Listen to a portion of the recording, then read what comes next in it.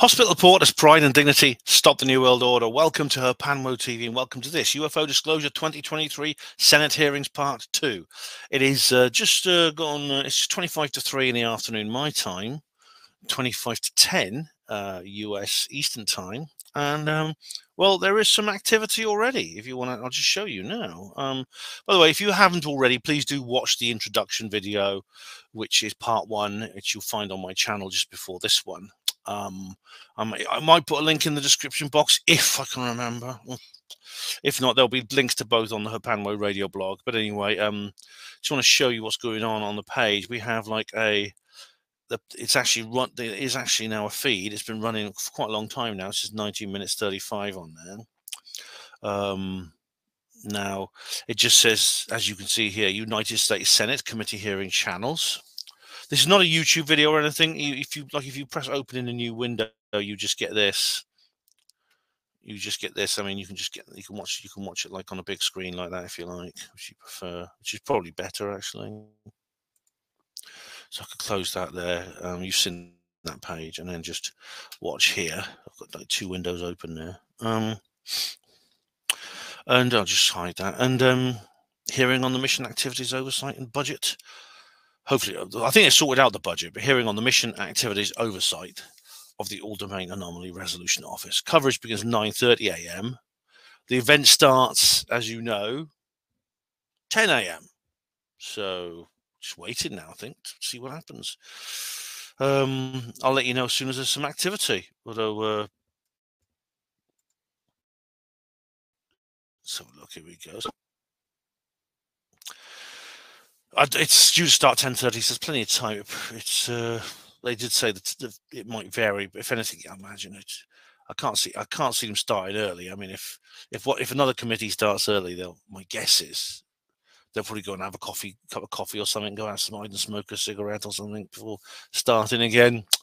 So that's it, guys. I'll be back as soon as there's a point of interest to be back about. Well, hello there, everyone. It's now 22 minutes past 10. We're still waiting for the hearing to start. I just got the screen here. It still says there's coverage going on. As you can see, it's still live. I thought we could watch a bit of Steve on this witness citizen thing until then, if you like. Here we go. If I can get if it'll start. Otherwise, why would they go through that process? I'll just put here. They would know whatever. Hi, everybody. I'm going to put a comment in here. I think people forget that too. Like if this was all just about balloons and drones, that's what they would call it. 15 minutes. Barrow. Right. We have a special guest, Jay. If you wanna do a classic Jay introduction. It's everybody. Here we go. Hi, everybody. A warm 15-minute greeting from Oxford, UK. There we go. Anyone here I know? Let's have a look. I don't recognize any names. Don't recognize any names. I recognize any names. Oh, someone called Josh says hi. Oh, cool. So yeah, I'll regularly watch this channel. I've watched a couple of their videos. So then hopefully I'll see somebody I know. But right now I'm just Steve in this community and on this particular topic for so many years. It's great to have you here today, Steve. Thanks, gentlemen. I'm happy to be here. This is another significant step forward to where inevitably we are going, which is going to be disclosure from the United States President. Yay! It is orderly. It is appropriate. It involves from the United States President. Steve, are you sure? Well, I know you think so. What we'll learn today will be significant. Will it be what the people that want this now want? No, we're not going to get anything profound. We're going to get a procedural hearing in which Sean is going to kind of update that very important committee. Daniel Christian says, Oxford, what do they say about UFOs? I'll say here at Daniel. Apart from me, oh, hang on. Not a lot, unfortunately. And so for anybody that is doubting that this is somehow a game, a charade. No, no.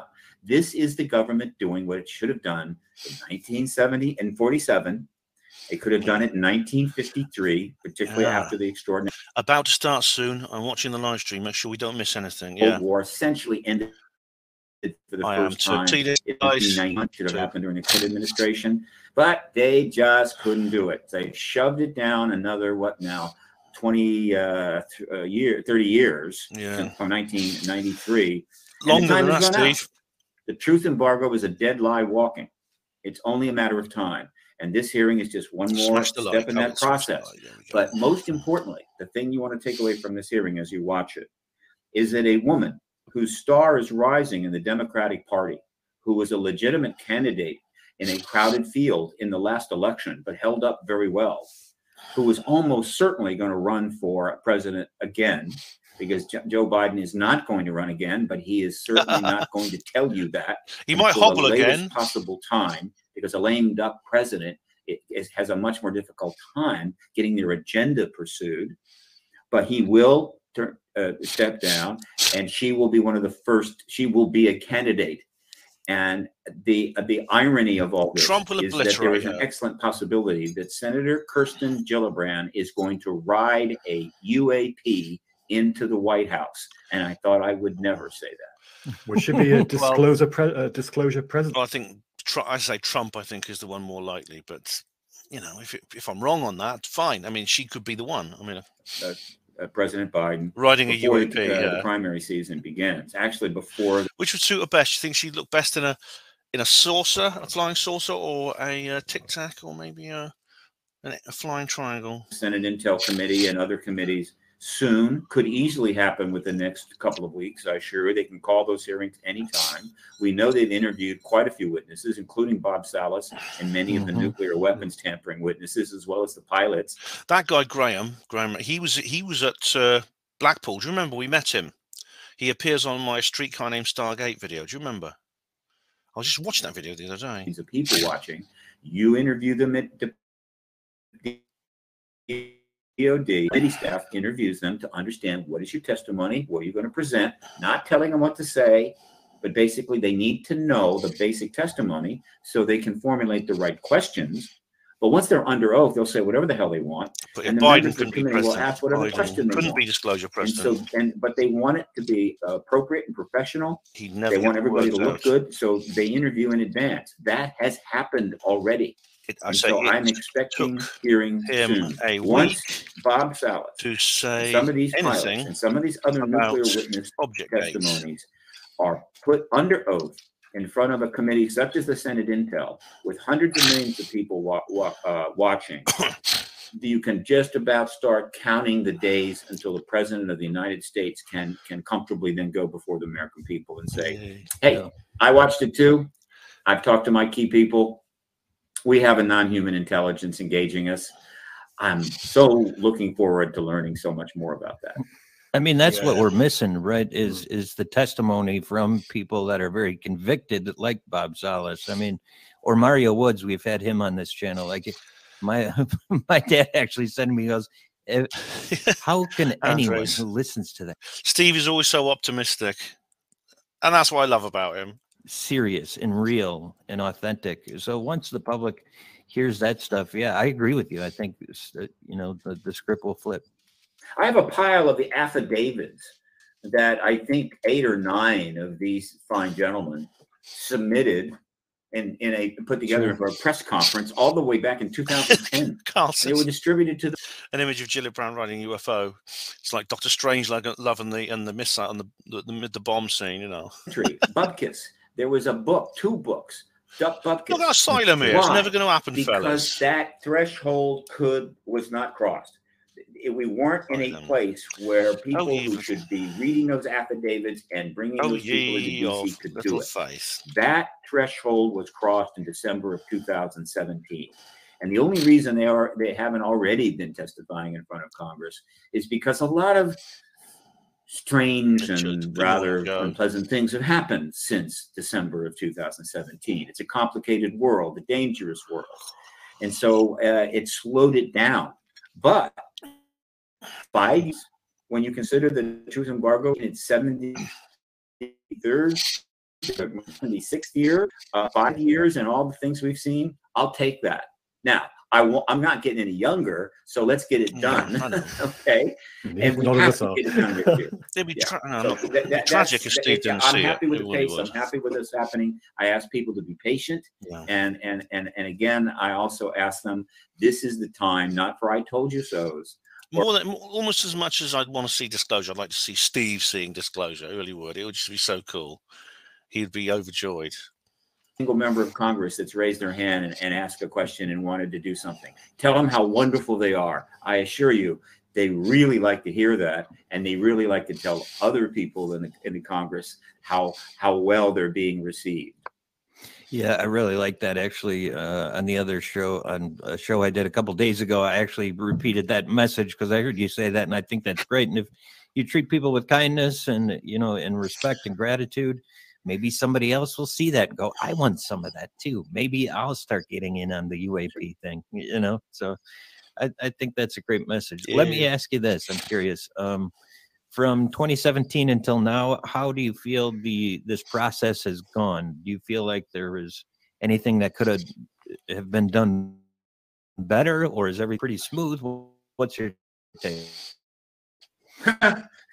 That's like saying, how do you feel about this war? It lasted 5 years. Anything good? Right, good question. Lots of interesting things. I can keep my eye on both. Said, nah, let's just don't charge up that hill side by side and get slaughtered. No, anytime. This is a paradigm shift. Portions.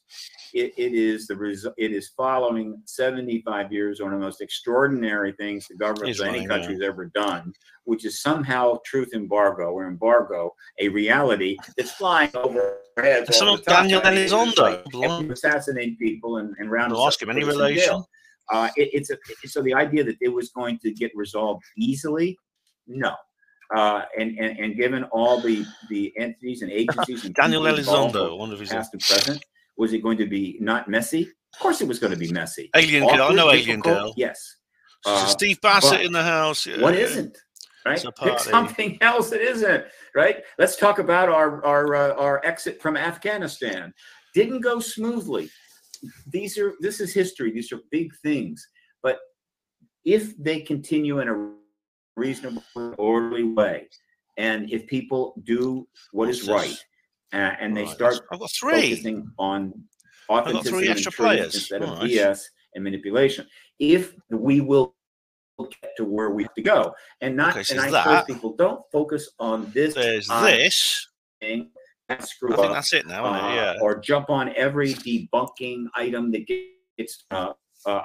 It's going to happen. Get yourself up at 30,000 feet, right? And look down on the process from there. Alien Girl has her own channel. Have a cool drink with you, okay? Not the pilot, just you. And try to see everything from that perspective and see the larger picture unfolding. When you do that, a lot of the anxiety falls away, and it's easier to see what I'm seeing, which is we're heading for disclosure, and hopefully, and very likely, before the political season begins for the 2024 election. They do not want to have this issue still hanging out as several hundred people start to run for the presidency. That will be a mess. On the other hand, if disclosure has happened and that issue is now worldwide accepted and in play, a fact, then every one of the politicians can speak to it in a thoughtful and orderly way, without having to put any BS out, and be able to speak to what is a nonpartisan issue, so that people won't be laughing at them. They'll go, "Oh, that's I think you're a complete idiot, sir. But boy, what you're saying about the UAP issue, that makes sense. I kind of like you. Why don't you talk that way about everything else?" So that's my take. Disclosure this year before the campaign season begins. Now, one interesting thing about that, that's great to hear, Steve. I appreciate your optimism. I always appreciate your optimism. And, I mean, one thing here is that, sleeping.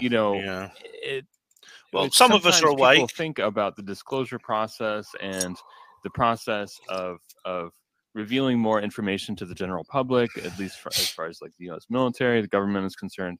If we're going to ignore everything that's happening in academia, everything that's happening in like the VC world and new technologies and things like that. And if we're just squarely focused on DC, you know, there is the aspect where even within DC, we have these differing factions, right? We've got the DOD, and they seem to be like running interference all the often. And like, you know, we've been dealing with the Aero office that is kind of like under the auspices of DOD, who has been, you know, frankly, like, I don't want to use the word, but have been like blocking, you know, the process How many people in chat are actually chat in a large form way for many years.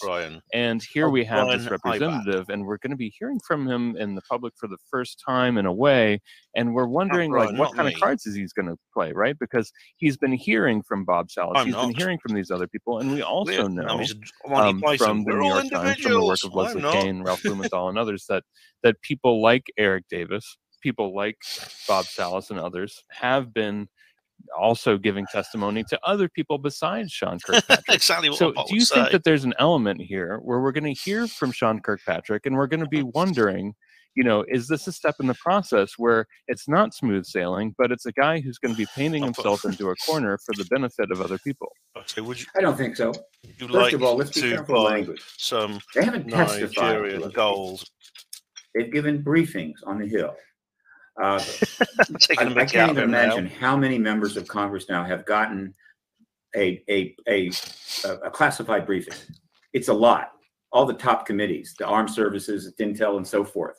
And of course, they're now, you know, chatting it up with some of their colleagues and friends in the lunchroom and whatever. It's spreading through Congress, but they've gotten briefings. I think I'm pretty harmless. We know that many witnesses have been taken up on the Hill by Christopher Mellon and some others to, quote, brief members of Congress, not testify to them, all right? To give them background information. All of these politicians right now, even the ones that have no connection to this issue in a public way, are all, among other things.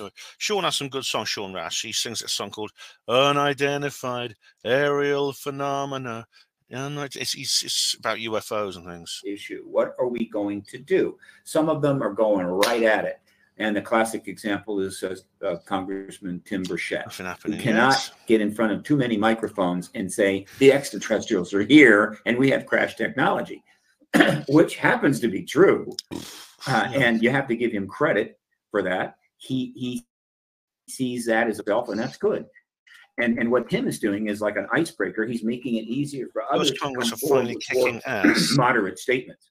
But testimony is about sitting in front of a hearing table, taking the American expression. We say arse in England, answering questions about your knowledge and history on this issue to a member of the House or Senate with millions of people watching. That is a whole different thing, and that has not happened.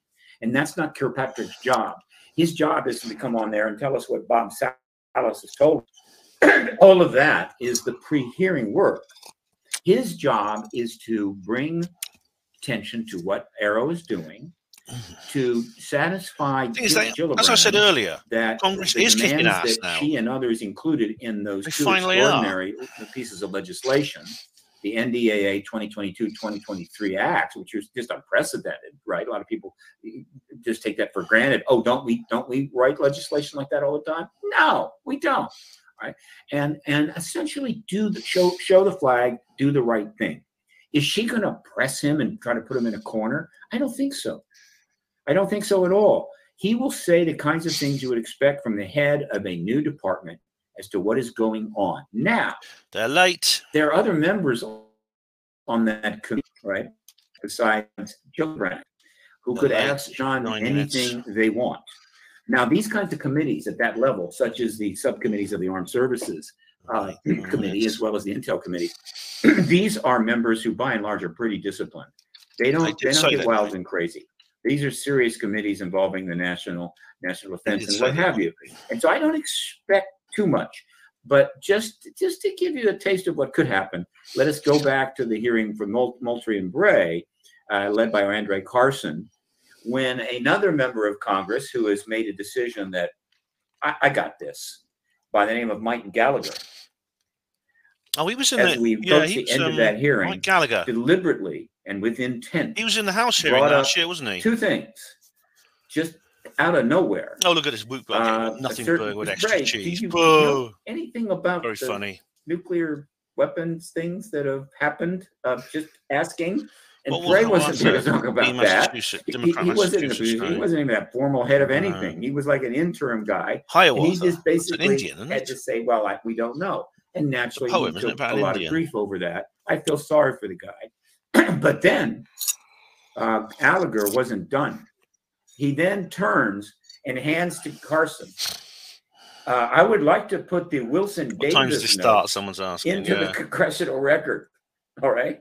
So let's just say that something like that could happen. One of the members of the Armed Services Subcommittee could just decide to turn to Gillibrand. And by the way, I have these documents about such and such and such and such, and I want to put them in the record. So is that a good thing or a bad waiting for thing? a British train. I don't know. I think it's not likely to happen, but it could happen. But the most important thing, Brian Ibach says, watching need to doing the closed door first is that when a hearing like this happens, it's not just we had a hearing, something was said, we move on. This hearing is a message that is sent to every single member of the House and Senate and all of the Senate staff, as well as the White House staff. It is a message sent to all the lieutenant colonels and colonels in the DOD. All right. This is real. It is happening. You need to start getting on board. You need to start taking it seriously if you haven't yet. All right. Your future with the Department of Defense or your future as a member of Congress may depend on how you handle this issue. They're basically saying what I agree. Only votes the words. The most profound event in human history is taking place. I should say disclosure. How do you want to be seen and respected? Wouldn't you vote for the disclosure supporters? Do you want to make a fool of yourself? He's right. Do you want to continue to hang on to the truth embargo until the last dog dies? Or do you want to get in the truth business? Oh, Inner Tube says another Senate hearing is still finishing up. Right. That message is being sent in a number of ways. And everyone loves Steve Mr. Bassett. You're just awesome. Beautiful. Thank you. Yeah, thank you so much. I'm wondering, like, from everybody here, if you don't mind me wondering, just like, what do you think, given that this is a relatively procedural hearing that's going to be kind of the first update in a way from Arrow in front of the subcommittee in terms of like this office recently being stood up or standing up or however you phrase it, right? Like how, like what is the most significant data point? Because we heard from people like Chris Mellon, we've heard from Sean, you know, online on Twitter, getting questions, strategic questions from folks online and from thought leaders in the field in terms of like what can be asked and what can be answered in this hearing that could be the most revealing piece of data that could possibly happen at this stage of the game where we are today in 2023. What do you guys think? That's a great question and hard to answer without having the data yourself, right? But what I would ask is something along the lines of, do you have any data that shows objects being transmedium, moving from space to the atmosphere to water or vice versa? I think that would be a great question to ask, because all he has to simply do is say yes, and that puts it on a different course, you know. But and he can say yes, but I can't share with you the actual data because of, you know, the what it was captured on is classified. So I think that would be fantastic, you know. But I'm also very impatient, so you can just go in and say, I hope you didn't show up today without the body. It's marsh gas, you know. Because if you did, we're wasting our freaking time. You know. But and I also think it would be appropriate to follow up on things like Wilson Davis documents, because they were asked about in the last hearing and put in the congressional record. I think that would be appropriate, or even Maelstrom, to follow up on that. But they probably have their own agenda because they're a different committee. So events, Roswell-like events. What would be appropriate is for Bob Salas to sit at a hearing table. Yeah, Bob Salas. And discuss that event. He's already done the press What would be appropriate is for any of the witnesses with respect to do that, not Sean Kirkpatrick. He, to the extent that he, Will Davis and Wilson should be the ones discussing it in front of a hearing under oath. And one of the reasons that's important, forgive me,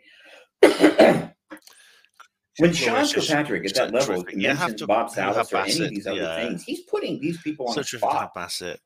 They're not in a position to testify. There's no formal Steve, you have process, your and he's fans. just kind of throwing it out there. And what Wilson or Davis is, they're going to have the press try to come at them and what do you want? That's not the way you want to do this. And so he's not going to talk that way. He's going to give her an update on the funding situation, the scope of the cross-agency committee, how much is already in place. All right. He may give a summary of the data that's coming in and how successful they are of organizing that process. All right. But it will be notable that if one of the other members of the committee with their own agenda asks him the House hearing could get rowdy, bring in Wilson and Davis. And here's a question that might be answered and should be asked, I think. Dr. Kirkpatrick, it has been mentioned in a number of news articles that witnesses such as former SAC-base officers have been pre-interviewed or interviewed by Arrow.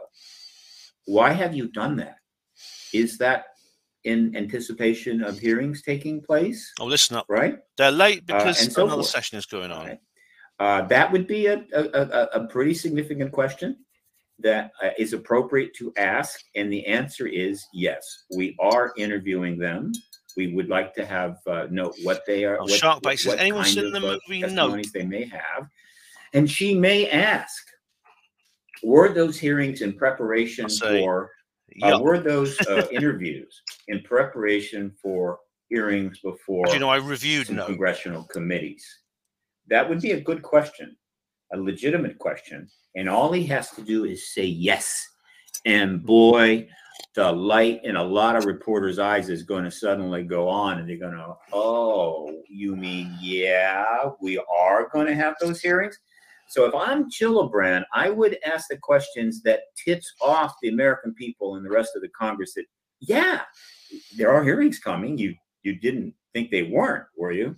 So look for that. Something like that. Is it a game playing? Not exactly. It is appropriate to the process. Right. We're dealing with important matters. A lot of people's careers are involved. Agencies' reputations are involved. Even though there has been a truth embargo for 70 years, we're irritated by that. That doesn't mean that the end of the truth embargo has got to be, like the French Revolution, right? With people running up and down the streets and creating barricades and cutting off heads and stuff. No.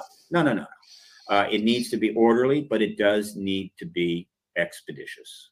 That would be the logical next step, though, wouldn't it be, Steve? It would actually getting witnesses on record under oath, saying what rather than this kind of drip feed that we've had for decades now, where Shark Bait didn't like it either. It was very slow. It was very slow paced. And they're in books, etc., but nothing formal, nothing that you can actually sort of hang something over them and say, look, is this definitely true what you're saying? So they're actually on the record and under oath. And then it becomes a much formal process, and then you can also go to the Air Force as well. Guys, you can get them to come on the record. Nope is not about UFOs. It's more a cryptozoology film. It's a case of flying objects is actually some kind of creature. Of us versus them, if you like. And it's one side saying, yeah, this exists, and then the Air Force come along and say, well, no, it doesn't. What's the Air Force's involvement going forward from this point? Are they still going to just stonewall it? Or are they undermined by people coming forward and going on the record? How much weight do you give witness statements under oath when you've got decades of US Air Force kind of just denial, basically? Well, first of all, it is not the job of the Air Force or the Navy or any other service to, quote, deliver the goods. Crypto. No way, right? There's so many reasons why that's not going to happen. That's not their job. There is only one person that can end this embargo and essentially declassify the fundamental core truth as the President of the United States. Nobody else. Stop winding me up. Here we go. Position of authority. And so the Air Force and the Navy have got to sit back and be told what to do. Now, they have participated in some things, all right? They have been asked to do some things, and they have done them. But the idea that they're going to be aggressive about it or act on their own, no. And the fact that they have been complicit in the truth embargo going back to the 60s and 50s. That's ancient history. Most of the people that were doing that are dead. All right. So now you have a new crop of individuals who are going to be saddled, not saddled, but they're going to be required. One of their jobs, one of the things that they'll look back on in their career is that I was part of the process which finally ended the embargo on this truth. Hopefully today. And we got it out to the American people. And then after that, we went through a somewhat complicated process in which information was give the president some ice cream and revealing information, disclosure small d, took place, in which more and more knowledge in government hands was provided to the American people in an orderly fashion, right, without violating national security, but under some pressure. That's a good question. And some disagreement, meaning, well, we want more. We want this now. Well, we can't give you this now, and so forth. They'll be part of that. They will be part of a paradigm shift and a truth process that I'm sure they will be very proud of. This is what is happening. And so you have to kind of put the past in the rearview mirror for now. All right. The process of ending the truth embargo is not relitigating every abuse of power and every mistake that was made for 70 years. It is the process in the moment of getting the right people in front of the right committee, testimony under oath, which will then be thoroughly vetted by the journalists and the media, which will then spread that information out and lead somewhere. Right. This is not about, well, we need to have a hearing and then we can move on to the other nonsense that we deal with. No, this is leading somewhere. It has to lead somewhere. Look, the Watergate hearings, which were probably these guys can earn some money than what these what they do. Went on good for them. Were incredibly complicated, but riveting on television. Weren't just being done. So they had something to do. I got up late. What did I miss? They had a specific goal. Will the president of the United States be forced to resign and or be impeached and forced to resign or not? And ultimately, it achieved that outcome. It got to a place where the testimony under oath before hundreds of millions of people clearly showed that President Nixon had, how would you say, done egregious things. And he made the decision to resign. And that's fine. That was a big negative. Right? Sean's back. That was a negative thing. One of the things that people Will, don't understand or forget about what's going on now. UAP this isn't a big negative. This is a massive positive. Those hearings about Nixon were painful and brutal. And I think refrigerate might be the wrong word. Because all it was about was getting rid of a president. That's Robo 76. And that was going to be a pain. And then you're going to have Ford having to decide whether to pardon him, which he did, and that ended his political career. All negative. This is about finally revealing to the entire world that you're not the only advanced species and civilization in a galaxy with 500 billion planets. All right? John Burroughs lawsuit has that's not a negative. That's a really cool thing. Law precedent. And so that is one of the reasons why once this thing gets going, it's going to accelerate. It's going to accelerate because it is a powerfully important thing, and everybody's going to be a winner who gets on the right side of this. And I want people to think about it that way. I mean, and it's not going to be a process in which, yes, we get disclosure, but along the way, we eviscerate all those awful people that did not tell us the truth. Not even if they're dead, we're going to destroy their legacy and all sorts of crap. John Burroughs was the Rendlesham Forest witness who went to court. It's hard over the injury he suffered. And irritating that it has taken 75 years. But I would like to point out that one of the greatest movements of the 20th century, which is the civil rights movement, took from 1875 to 1964 before it achieved the fundamental goal it had to get, which was the Civil Rights Act.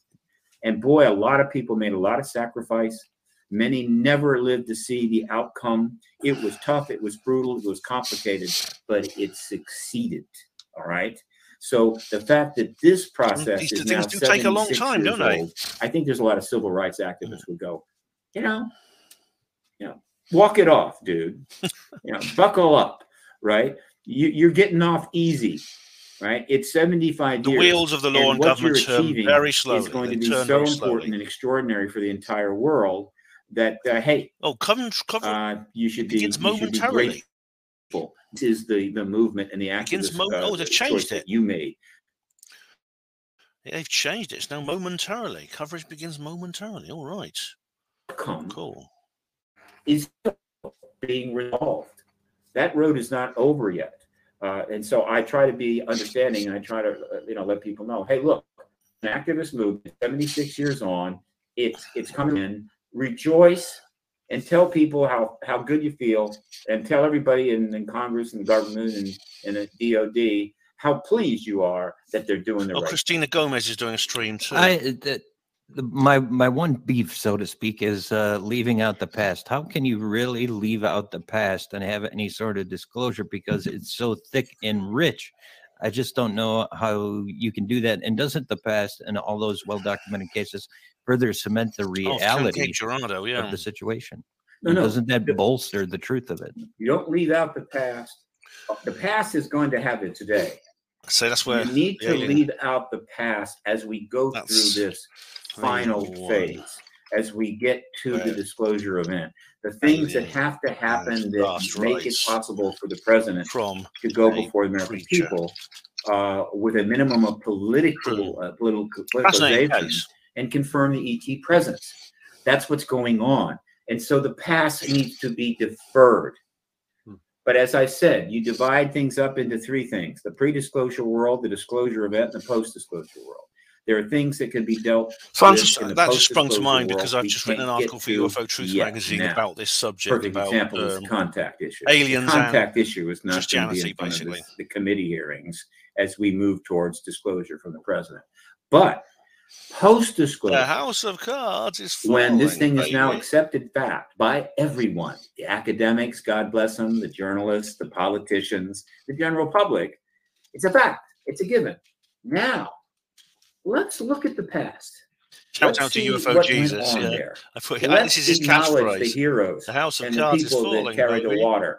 Let's talk about what went wrong. Let's talk about how it could have been done differently. Let's resolve Vannevar Bush. Needs to be resolved. Yes, the past is going to get vetted. It must go back further than that, because there's evidence of a cover-up at Aurora, 1897. Almost all of them have been written after the Civil War ended, right?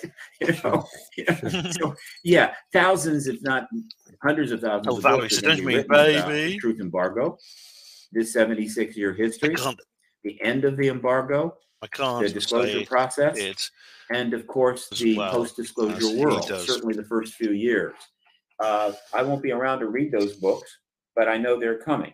And so again, it is 30 minutes late. Look what they are, relax, lazy understand what's going on. Okay, this ain't momentarily. Get it done. But if you're going to try to get the entire previous 74 years through that same door, no, you can't get it through that door. Not yet. You have to have a little patience here. That's wonderful to hear. I think your framing, your context is really key here.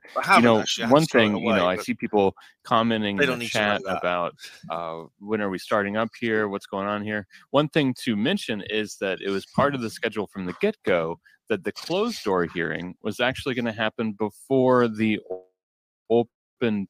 Now that's unlike what happened last time. Well, the closed door hearing is about the UAPs. House congressional case. Our House congressional hearing last year, we kept hearing, questions and answers that were like, okay, let's put that off. We'll save that for the closed door. Because the closed door. In this situation, with this particular group of people, we have other prominent senators that are going to be going up into the open hearing.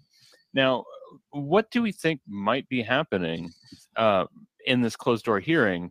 That why would they put the cart before the horse and wanting to hear the confidential before the open hearing? And is there anything that, with these group of professional people who are used to hearing secrets all the time, is there anything that we can gain in this open hearing that might give us context for what might have happened in the closed door hearing? Well, that's very, very important. Hopefully one of question them you will just forget. asked. Look, the fact that they're holding, and assuming that is the case, I mean, I haven't had that sent to me, but whatever. I'm assuming it's true. The fact that Hopefully they're one of them will holding forget the a closed doors closed finished. hearing before this is a sign of how important it is. Hmm. The hearing with Moultrie and Bray wasn't that big a deal, right? Carson was kind of acting. Andre Carson, who is a fine Cigarette member of break. Congress, I think this was a case where Well, seriously, maybe they do need. I said that maybe they do need to have a break. House, the committee chairs and subcommittee chairs were watching all this stuff happening in the Senate, and they were going, well, you know, we're not potted plants down here. All right, the House is kind of important too. Why aren't we involved? Yes, I refer your with question this, of the closed right? session. And so he, Yeah. I think, made a decision. They Hey, can't say we're saving it for the closed session now, can they? They're doing the and closed I can session hold a first. hearing. I didn't And know I that. I can thought it ask was for another Moultrie and Bray subject. to come in. Didn't know it was all the UAP. So it was, how would you say, a little more like that. And so, and he was able to do that. But under the circumstances, a pre-closed door thing was not in play. And one of the reasons we know it wasn't in play is I think if they'd had a closed door hearing and worked out all the parameters in advance, I don't think Gallagher would have made that move and brought in the Wilson Davis notes and the nuclear weapons tampering. To the FOIA But committee that to was see why this hearing is 2 years late. later. This matter is far more serious. John Arrows being being set up. There has been a lot that has happened. And so the closed door hearing ahead of this is a sign of how much more serious this is public hearing and how much more serious. Why not just disseminate a press Meaning, release? Look, let's find out what we're going to discuss. Don't know. Let's get our ducks in a row. Let's make sure so that shoot them down. We don't get off into the woods and so forth. In other words, let's maximize the hearing and let's do it right. Okay. Now that's a good sign. All right. Again, let me give a perfect example.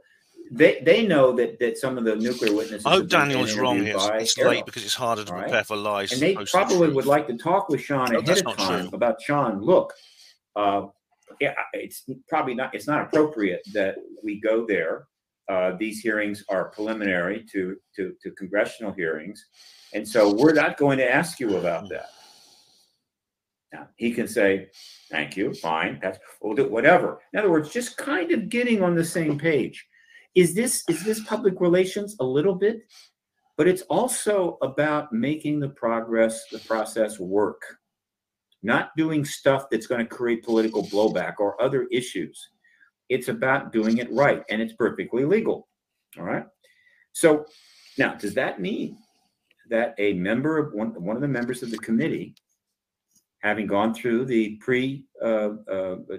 private, Eric King says maybe disclosure may not actually work out to be decides quite the same narrative that this guy's asking this. Physical I'm going to ask about this. Well, that's what I'm going to do. Someone said earlier, expect the unexpected. Right? There is a physical presence, though. I mean, they leave footprints, these things. But all I can take away is this: it's not an effort to somehow at the same time they have this manipulate it, but rather to do it right. Is that a contradiction? And to make sure they're not violating any understandings, agreements, NDAs, whatever. So this is a serious hearing, and that is an indication that it is serious. And understand, there have been a whole bunch of private, non-public briefings over the last 4 years. More than we know. Slow bastards. The number of actual events and the number of people that have actually heard something the number of times is large.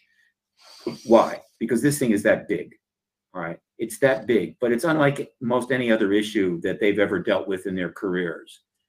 It's huge, but it is on the back end of a 75-year process in which the government said there's nothing here. So you see their dilemma. It's like trying to have hearings about the nuclear weapons situation, meaning let's have a hearing and talk to the right people about where is that going and what are we going to do about non-proliferation. But after a 50-year period in which the government had been denying, we don't have any nuclear weapons. There's no nuclear weapons. There's no bunkers out there with weapons. What are you talking about? You see how much more awkward that would be? That's what they're dealing with. All right. and it's a problem they created for themselves. But to be fair, most of the people sitting on these committees, UK they government didn't create this embargo. They didn't found it and weren't that involved in maintaining I'm not going to it. go But to it's Renfrew now Forest their now. thing, and they're the I was ones going that to tell are them gonna about have the to fact fix it. that the government was embarrassed because they weren't supposed to be Wonderful. storing nukes. I think they're taking so long in the closed hearing, probably because they're watching our commentary as far as what they're going to be talking about. So Absolutely. Yeah. with that in mind, let me ask you, Mr. Bassett, how do you see disclosure affecting just mankind in general? How do you think things will change? What's your view of the post-disclosure world, so to speak? Very simple question. Thank you for asking it. I don't think have anyone a really two-sentence knows. response to that. That is a question that's very difficult to answer. I mean, I tried to answer it in my books. I'll say more later. No one knows Yeah. how the post-disclosure world is going to go, and it starts the day after the words come out of President Biden's mouth, unless they come out of Xi Jinping's mouth or Vladimir Putin's mouth first. But whoever head of state's mouth, that's when it begins. It I begins trust them before 1 I trust second Biden. after that. Look. Well, I'll use an analogy that I've used many times. If you've heard it, forgive me. But I'll say really like amen, yes. it's the opposite of the Newtonian version of dropping a pebble into a perfectly still pond. Conventionally religious man. We've seen that in slow motion, right? It's very cool. So you see the thing coming down in slow motion and it hits the pond, and these waves immediately start emanating in all directions, and they start spreading out in this wonderful pattern, and they go off in the distance, and then delayed because Congress in a frenzy deciding which bathroom was the post-disclosure world is going to be the exact opposite of that. Physically impossible, but the metaphor stands up. What do I mean? Disclosure will be this fairly large pebble being dropped into the calm ocean that is human civilization. I joke, but whatever. Post-disclosure. And we'll watch it in slow motion, and it hits that ocean of civilization. But it doesn't generate big waves that go off in all directions and dissipate. Someone's being pessimistic, and against the physics. I'll it say generates small waves, just little waves that start moving out. And as we watch them spread further and further from the event, they get bigger and bigger and bigger and bigger. Like tsunamis, that when they finally arrive at the coast and things get shallow, they rise up and they kill everybody. But that's not what's going to happen. So what am I saying? I'm saying that the day after disclosure, not much is going to change. If you're 99% of all the people in the world's lives, 99.9 will be exactly the same. They will have to do exactly the same. Their problems will be the same. Their joys, their expectations, whatever. They're going to have to deal with it. Maybe they'll get a day off. I don't know. But mostly, it's exactly the same. But I'm running out of space. As that paradigm shift starts to gel in the minds of 8 billion people, including people that run things and have a lot of power and influence. It starts to kind of work its way into it's better to be an optimist than a pessimist. If you're an optimist and you prove wrong, you feel disappointed. And of course, as we start to consider the issues of technology, it's true, isn't it? What does the government know, and when is that coming out, and so forth, it's going to start changing the world in bigger and bigger ways. Yes, the force comes back from that pebble, so that 10 to 15 years after the disclosure event, the world is going to be profoundly different. Profoundly different. So we could spend days and months trying to itemize each little change, right? Oh, starting. Okay. But we don't have days or months. So Patrick here and in today's earlier closed session. To go. And for his long and distinguished career. Okay, here we go. Right. The hearing will come to order. I'd first like to thank our witness, Dr. Sean Kirkpatrick, for testifying here and in today's earlier closed session, and for his long and distinguished career, complex both in the intelligence community and other challenging. Dr. is the director of. So we appreciate the willingness of Dr. Kirkpatrick to lean in on this issue and the work that he has accomplished thus far, and we look look forward to the statement as presentation of examples of the work Aero has done. In late 2017, media reports surfaced about activities set in motion by the late long-serving Majority Leader Senator Harry Reid more than a decade ago. We learned that there was strong evidence of advanced technology reflected in the features and performance characteristics of many objects observed by our highly trained service members operating top-of-the-line military equipment. We learned that for the past 8 years, military pilots frequently encountered unknown objects in controlled airspace off both the east and west coasts across the continental United States in test and training areas and ranges. We don't know where they come from, who made them, or how they operate. As former Deputy Secretary of Defense David Norquist observed, had any of these objects had the label "Made in China," there would be an uproar in the government and media. There would be no stone unturned and no effort spared to find out what we were dealing with. We can look at the recent incursion of the unidentified PRC high altitude balloon as an example. But because of the UFO stigma, the response has been irresponsibly anemic and slow. Congress established Aero. We made it clear that we expect vigorous action. We added very substantial. Yes, but that's because there's a truth embargo, Mrs. Gillibrand. I don't know if she understands that. Initial funding for the office, but despite our best efforts, the President's budget for fiscal years 23 and 24 requested only enough funding to defray the operating expenses of Aero. It included almost no funds to sustain the critical research and development necessary to support a serious investigation. It took a letter to Secretary Austin from Senator Rubio and me and 14 other senators to get the office temporary for the current fiscal year. In this hearing, I intend to probe a series of specific issues. In the recent incidents where multiple objects were shot down over North America, it seemed that Pentagon leadership did not turn to Aero office to play a leading role in advising the combatant commander. We need to know whether this will continue. We need to know whether the leadership in DoD will bring Aero into the decision-making. Well, maybe that's because Aero's like Project Blue Book. It's designed to be a smokescreen when the real thing's going on behind the scenes. They're taking orders from other people, Kirsten. Process in a visible way, and we need to know what role Aero will play in interagency coordination after the NSC working group disbands. In the fiscal year 2023 National Defense and Intelligence Authorization Acts, Congress established a direct reporting chain from the Aero Director to the Deputy Secretary of Defense. The role of the Office of the Undersecretary of Defense for Intelligence and Security is limited to providing administrative support. We need to know how this direction is being implemented.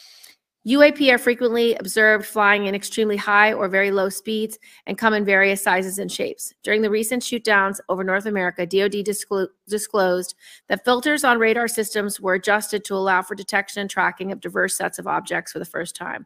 While opening the aperture can overload the real-time analytic process, we cannot keep turning a blind eye to surveillance data that is critical to detecting and tracking UAP. We need to know whether Dr. Kirkpatrick can achieve the necessary control over sensor filters and the storage and access to raw surveillance data to find UAP anomalies. Finally, one of the tasks Congress set for Aero is serving as an open door for witnesses of UAP events or participants in government activities related to UAPs to come forward securely and disclose what they know without fear of retribution for any possible violations of previously signed non-disclosure agreements. Congress mandated that Aero set up a publicly discoverable and accessible process for safe disclosure. While we know that Aero has already conducted a significant number of interviews, many referred by Congress, we need to set up a public process and we need to know where that effort stands. With that, I'd like to turn to Senator Ernst for her opening statement. Thank you, Madam Chair, and thank you, Dr. Kirkpatrick, for your testimony today. I'll keep these remarks very brief so that we have maximum time for your briefing.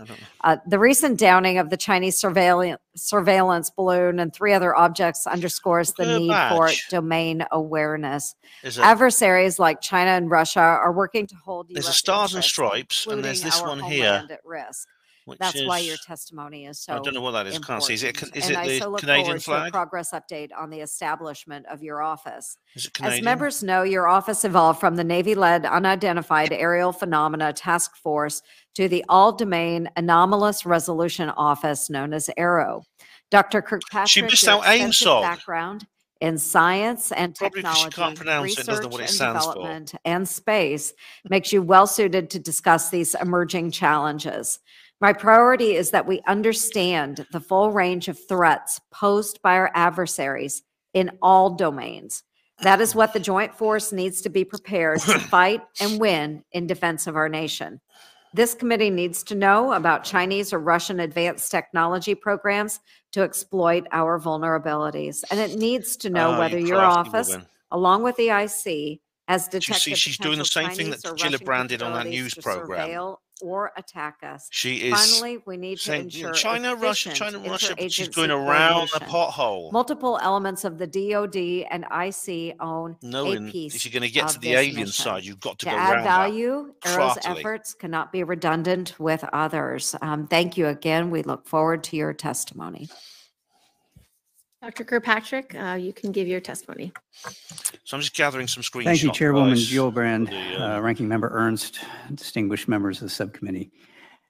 It's a privilege to be here today to testify on the defense's efforts to address unidentified anomalous phenomena.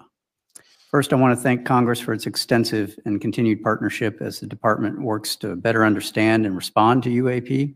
So I'm just getting some screenshots for the screenshots for the unidentified objects in any domain pose potential risks to safety and security, particularly from military personnel and capabilities. Congress and DoD agree that UAP cannot remain unexamined or unaddressed. We are grateful for sustained congressional engagement on this issue, which paved the way for the DoD's establishment of the All-Domain Anomaly Resolution Office in July of last year.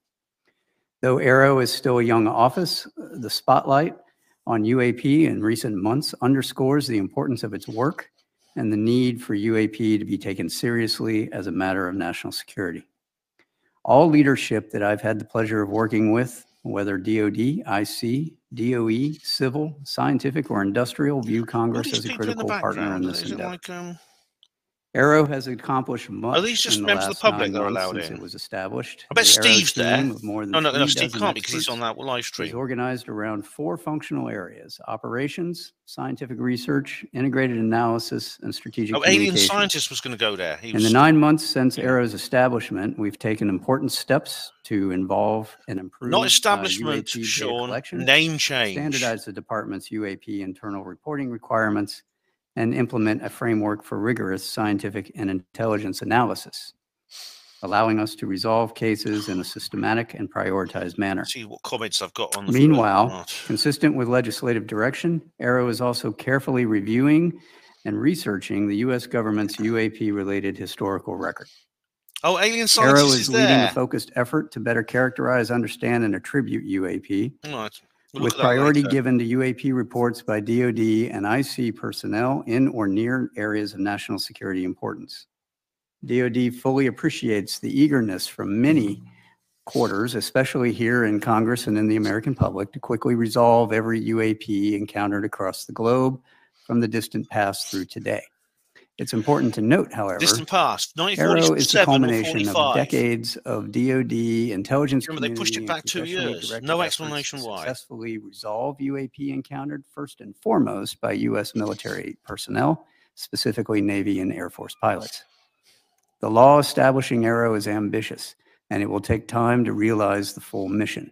We cannot answer decades of questions about UAP all at once, but we must begin somewhere. While I assure you that AARO you can begin with the evidence you already have, including the decisive forensic evidence. For your patience as DoD first prioritizes safety and security of our military personnel and installations in all domains. It's a bit boring at the moment, just reading their prepared statements. Later on, it will become more spontaneous, and like last time. The nation's most advanced sensors are those UAP most likely to be resolved by my office, assuming the data can be collected. If AARO succeeds in first improving the ability of military personnel to quickly and confidently resolve UAP they encounter, I believe that in time we will have greatly advanced the capability of the entire United States government, including its civilian agencies, to resolve UAP.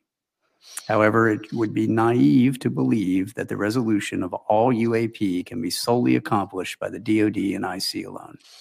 We will need to prioritize collection and leverage authorities for monitoring all domains within the continental United States. AARO's ultimate success will require partnerships with the interagency, industry partners, academia, and the scientific community, as well as the public. AARO is partnering with the services, intelligence, civilian ufologists, as well as civil partners and across the U.S. government to tap into the resources of the interagency. The UAP challenge is more an operational and scientific issue than it is an intelligence issue. No, it's a political As such, challenge. we are working with industry, academia, and the scientific community, which bring their own resources, ideas, and expertise to this challenging problem set. Robust collaboration and peer review across a broad range of partners will promote greater objectivity and transparency in the study of UAP. I want to underscore today that only a very small percentage of UAP reports display signatures that could reasonably be described as anomalous. The majority of unidentified objects reported to AARO demonstrate mundane characteristics of balloons, unmanned aerial systems, clutter, natural phenomena, or other. I think it was 176 out of 200, wasn't it? While a large number of cases in our holdings remain technically unresolved, Bill Nelson said it was something out of 700. Data associated with those cases. Without sufficient data, we are unable to reach defendable conclusions that meet the high scientific standards we set for resolution. And I will not close a case that I cannot defend the conclusions of. I recognize that this answer is unsatisfying to those who in good faith assume that what they see with their eyes, with their cameras, and with their radars is incontrovertible evidence of extraordinary characteristics and performance. Yet time and again, with sufficient scientific quality data, it is fact that UAP often, but not always, resolve into readily explainable sources. Humans are subject to deception and illusions. He's fighting for his job. He's scared. He's scared. Malfunctions, and in some right cases, now, I think, intentional interference. Because he's getting worried, to the handful of cases he could get the tin tack level of any minute. Is the he knows that. AARO. That is not to say that UAP, once resolved, are no longer of national security interest, however. On the contrary, learning that a UAP isn't of exotic origin, but is instead just a quadcopter or balloon, leads to the question of who is operating that quadcopter and to what purpose. The answers to those questions will inform potential national security. It's heavily armed fighters and their pilots. AARO is warships with missiles and torpedoes. Can't tell the difference. I swear. I'll never fly again or get on a ship in my life. While when previously unknown objects are successfully identified, it is AARO's role to quickly and efficiently hand off such readily explainable objects to the intelligence, law enforcement, or operational safety communities for further analysis and appropriate action. Yeah, they did that. In other words, AARO's mission is to turn UAP into SEP, somebody else's problem. Well, the U.S. government, the DOD, and the IC in particular, those people, the separation, the safety people, they testified at Greer's hearing in 2001. Event, the interagency is working to better integrate and share information to address identifiable stratospheric objects, but that is not AARO's lane. Meanwhile, for the by the way, before I forget, all domains, I'm going to do something on Panmo TV for that do demonstrate potentially anomalous characteristics. AARO exists for the 10-year anniversary of the citizen hearing. Interagency resolve those anomalous cases. In doing so, AARO is approaching these cases with the highest level of objectivity and analytic rigor. This includes physically testing and employing modeling and simulation to validate our analyses and underlying theories, then peer reviewing those results within the U.S. government, industry partners, and appropriately cleared academic institutions before reaching any conclusions. I should also state clearly for the record that in our research, AARO has found no credible evidence thus far of extraterrestrial activity, off-world technology, or objects that defy the known laws of physics. Male, cow, sufficient excrement, you know it. Ever attained that a UAP encountered can only be explained by extraterrestrial origin. We are committed to working with our interagency partners at NASA to appropriately inform U.S. government's leadership of its findings. For those few cases that have leaked to the public previously and subsequently commented on by the U.S. government, I encourage those who hold alternative theories or views to submit your research to credible peer-reviewed scientific journals. Yeah, like YouTube. AARO is working very hard to do the same. That is how science works, not by blog or social media. Is he having to go? We know that there is tremendous bullshit by blog or social media. You cheeky bastard. For answers from AARO. He's having to go at Avi Loeb now. Nature, the UAP and people like has me. For decades lent itself to mystery, sensationalism, and even conspiracy. For that reason, AARO remains committed to transparency, accountability, and to sharing as much with the American public as we can consistent with our Don't obligation. tell me Arrow is safe and effective. Not only intelligence sources and methods, but U.S. and allied capabilities. However, Arrow's work will take time if we are committed to do it right. It means adhering to the scientific method and the highest standards of research integrity. It means being methodical and scrupulous. It means withholding judgment in favor of evidence. It means following the data where it leads, wherever it leads. It means establishing scientific peer review. Someone doesn't come along and say, no, you can't talk about that. And Arrow is committed to all of those standards. I'm proud of Arrow's progress over the last 9 months. So was Project Blue Book until J. Allen Hynek blew the whistle on them. Thank you for your continued support. And before we turn to questions, I'm going to walk you through some continued support. Are you sure? A couple of cases that we've prepared. So one of the things that Arrow does is Congress is finally getting some teeth. Integrity analysis, as I've said. This chart represents the trend analysis of all the cases in Arrow's holdings, right, to date. What you'll see on the left is a histogram of all of our reported sightings as a function of altitude. So most of our sightings occur in the 15 to 25,000 foot range. And that is ultimately because that's where a lot of our aircraft are. That's altitude, right? That's altitude levels. On the far right upper corner, you'll see a breakout of the morphologies of all of the UAP that are reported. Oh my God. Over half, about 52% of what's been reported to us are round orb spheres. Enormous. The rest of those break out into all kinds of different other polygon, shapes. tic-tac. The gray box is essentially there's no data on what its shape is. Either it wasn't reported or the sensor did not collect. My God. The bottom map is a heat map of all reporting areas across the globe that we have available to us. This is fascinating. What you'll notice is that there is a heavy, what we call collection bias, both in altitude and in geographic location. This is what was censored from the first UAP report. That's where our training ranges are. That's where our operational ranges are. That's where all of our platforms are. So it seems to be a lot in the Gulf. In the middle, what we have done is reduce the most typically reported UAP characteristics to these fields.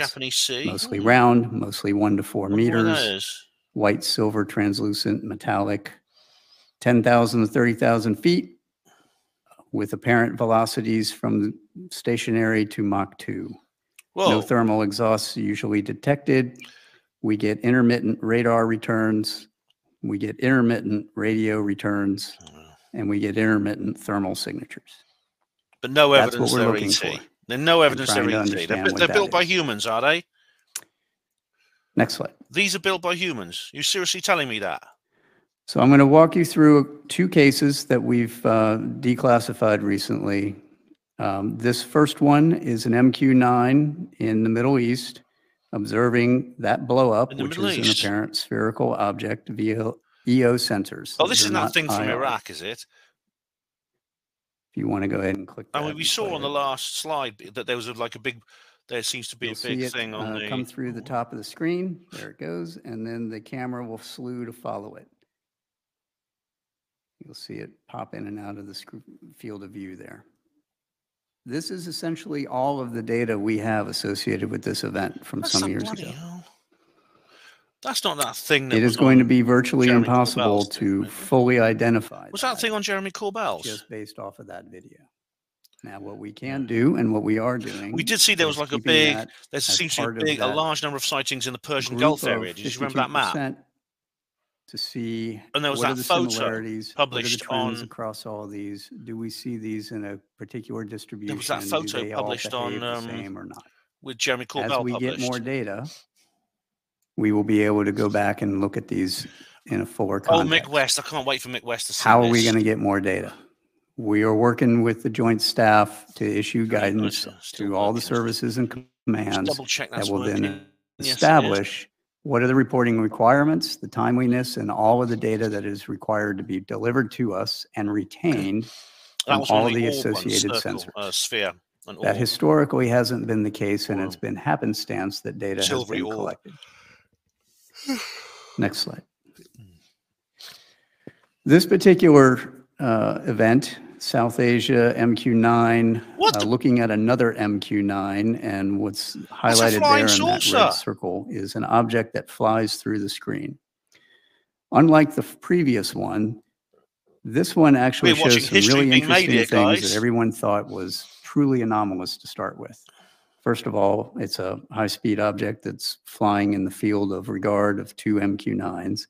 Second, it appears to have this trail behind it. Potentially anomalous atmospheric which at first blush, you would think that looks like a propulsion trail. In reality, if you want to play the first slide, we'll show you what that looks like in real time, or first video. So we're looking at that. There it goes. Why don't you play it again and then pause it halfway through? Right there.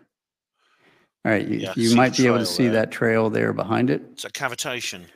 That's actually not a real trail. That is a sensor artifact. Oh, right. Each one of those little blobs is actually a representation of the object as it's moving through. And later in the video, as the camera slews, that trail actually follows the direction of the camera, not the direction of the object. We pulled these apart frame by frame. We were able to demonstrate that that is essentially a readout overlap of the image. It's a shadow image. Got a screenshot right? It's not there. real. I'll use these in the time. Further, if you later follow this all the way to end, it starts to resolve itself into that blob that's in that picture in the top left, right? And if you squint, it looks like an aircraft because it actually turns out to be an aircraft. Go ahead and put that on. Looks like so you'll see the tail sort of pop out there. And so what you're looking at is, this is in the infrared, this is the heat signature off of the engines of a commuter aircraft that happened to be flying in the vicinity of where those 2 MQ-9s Oh, you tease. You bloody tease. So the first one that I showed you, we don't have resolved yet, right? That is an unresolved case we are still studying. This one we can resolve, but this is the kind of data that we have to work with and the type of analysis that we have to do, which can be quite extensive. You've made your point, Sean. You have to I'm more interested in what you can't resolve than what you can. That was teasing us there, Further, wasn't it? We're now matching all of this with the models of all of those imaging sensors so that I can say, I can recreate this. I can actually show how the sensor is going to respond. All of these sensors don't necessarily respond the way you think they do, especially out in the world and in the field. And I believe that's all I have, and I will open it up for your questions. Thank you so much, Dr. Kirkpatrick. Can you just give us some raw numbers of how many UAPs you've analyzed? How many have been resolved and sort of in what buckets, and then how many are still left to be resolved? She was given different figures. You remember 176 January unresolved, 200, where it was 366 or something, and about 150 were balloons, and about 24 were drones. You know, just give us an update if you have one. Sure. So as of this week, we are tracking over a total of 650 cases. Oh, 650 now, is it? The report in January basically said about half of the ones at that time, about 150, were likely balloon-like or something like that. That doesn't mean they're resolved. 600. Oh, I see. Okay, so what? Let me walk everyone through what our analytic process looks like. We have essentially a 5-step process, right? So we get our cases in with all the data. We create a case for that event.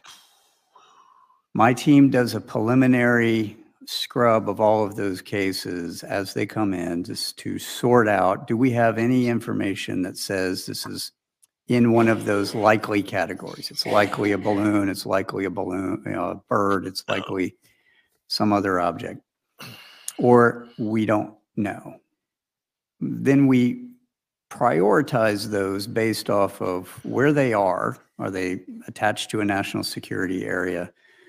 Does it show some anomalous? I see. So if something's outside a national security area, it becomes less your concern. It's just a spherical thing that's floating around. Well, I suppose that's fair enough. That's fair wind, enough. And it has no payload. Leave it for the civilian ufologist. That's going to be less important than something that has a payload on it, which will be less important than something that's maneuvering. All right. So a structure, in other words. There's sort of a hierarchy of just binning the priorities because we can't do all of them at once.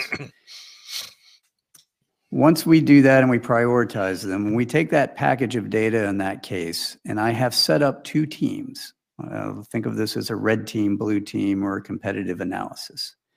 I have an intelligence give me a job, team. Mate. Give me a job. Take me on. Intelligence analysts. And I have an S&T team made up of scientists and engineers and the people that actually build a lot of these sensors, or physicists. And a couple of hospital porters, surely. Can do anything, right?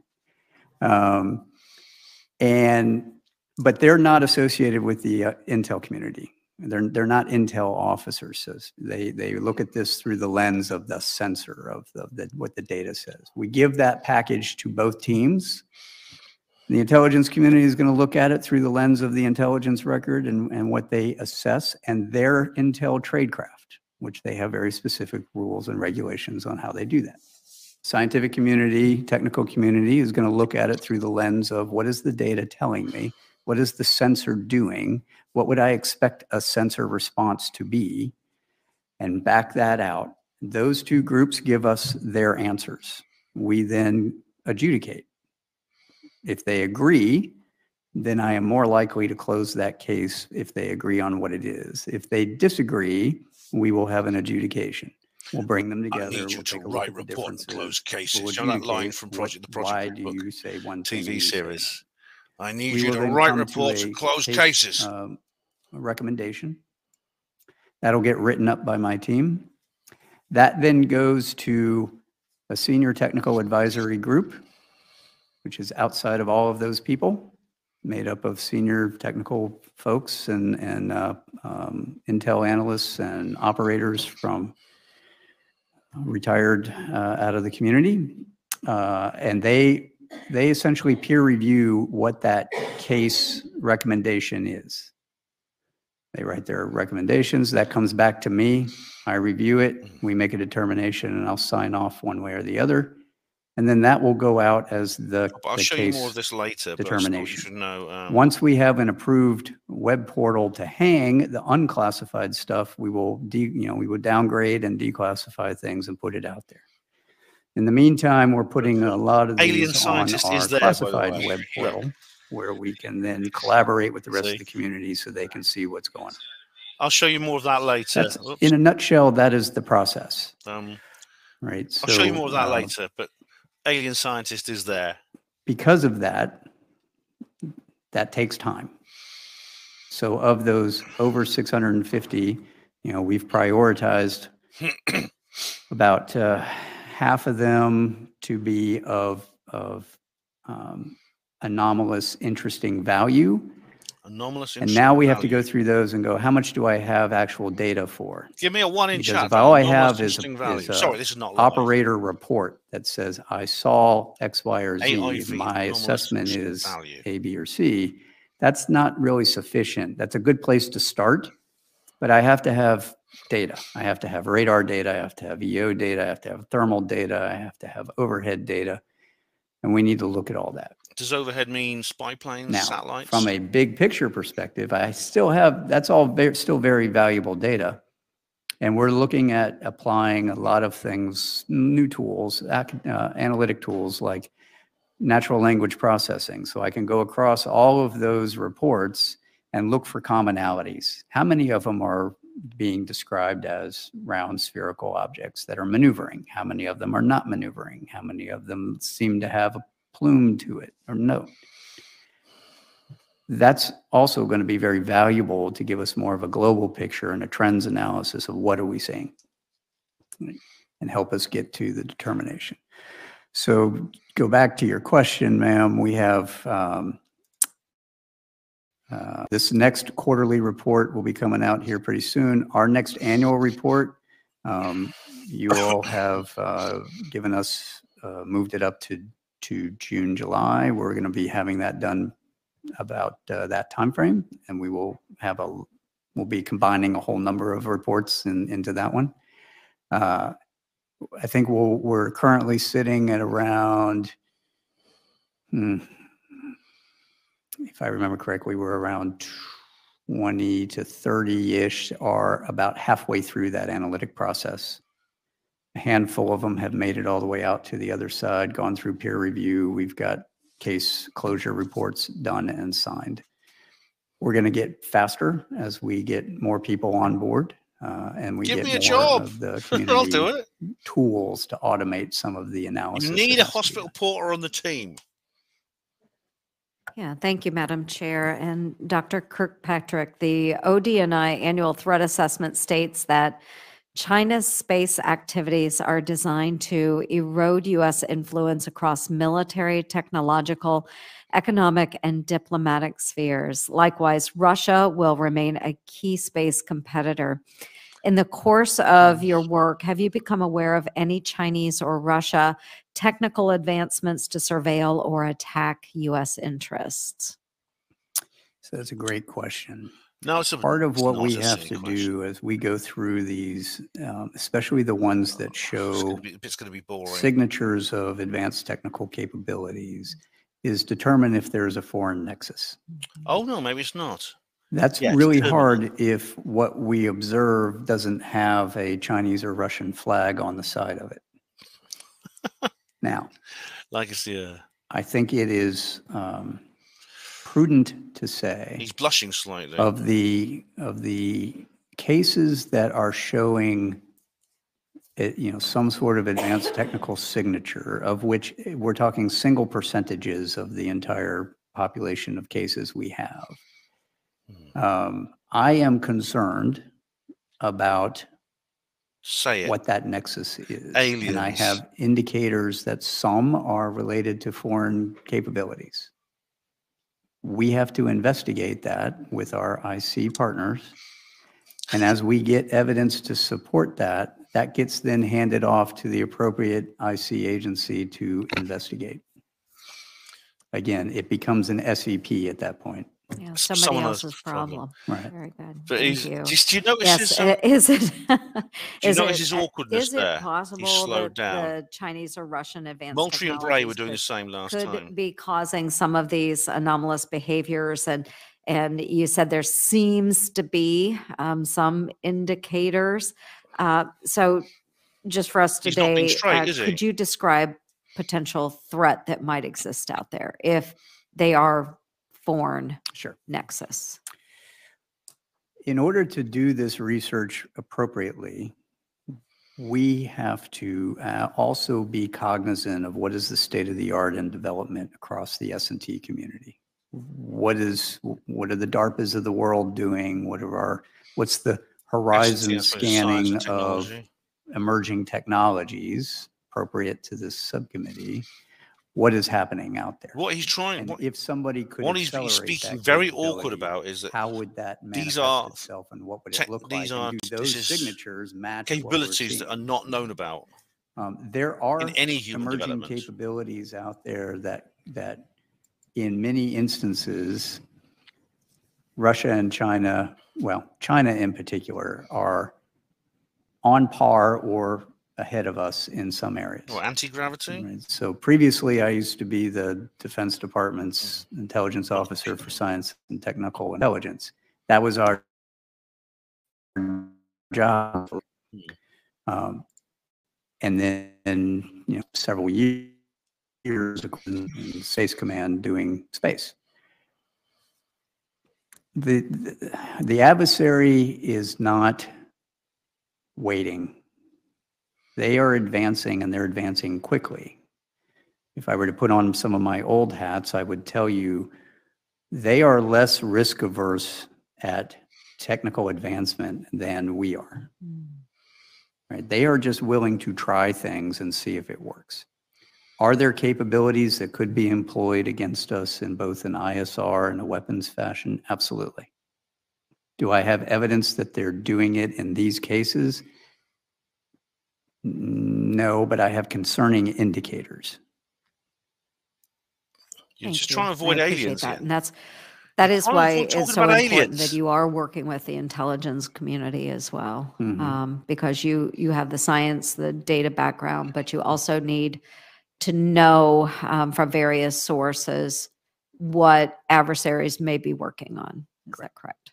Okay. Thank you. Thank you very much. Thank you, Madam Chair. Senator Rhodes. Well, thank you, Chair Gillibrand, Ranking Alien Member scientist. Ernst. There he This is is. a really important Do you see hearing. him on the right? I'd like to thank you, on the left Dr. there. Kirkpatrick, for your service to the country. And as a former systems analyst myself, I really appreciate your flow chart, the description of the process, and particularly the trends analysis going forward, how that's going to help us. And you talked about language, the large LLMs, the large language models, artificial intelligence. That's really going to help us in the hunt forward. Predictive analysis, I think, to some of your point, what we're worried about. But I want to focus on Nevada because I want to talk about the impact of UAPs on aviation safety. So when it comes to unidentified aerial phenomena, one of my first concerns is really about the safety of Nevada's military aviator.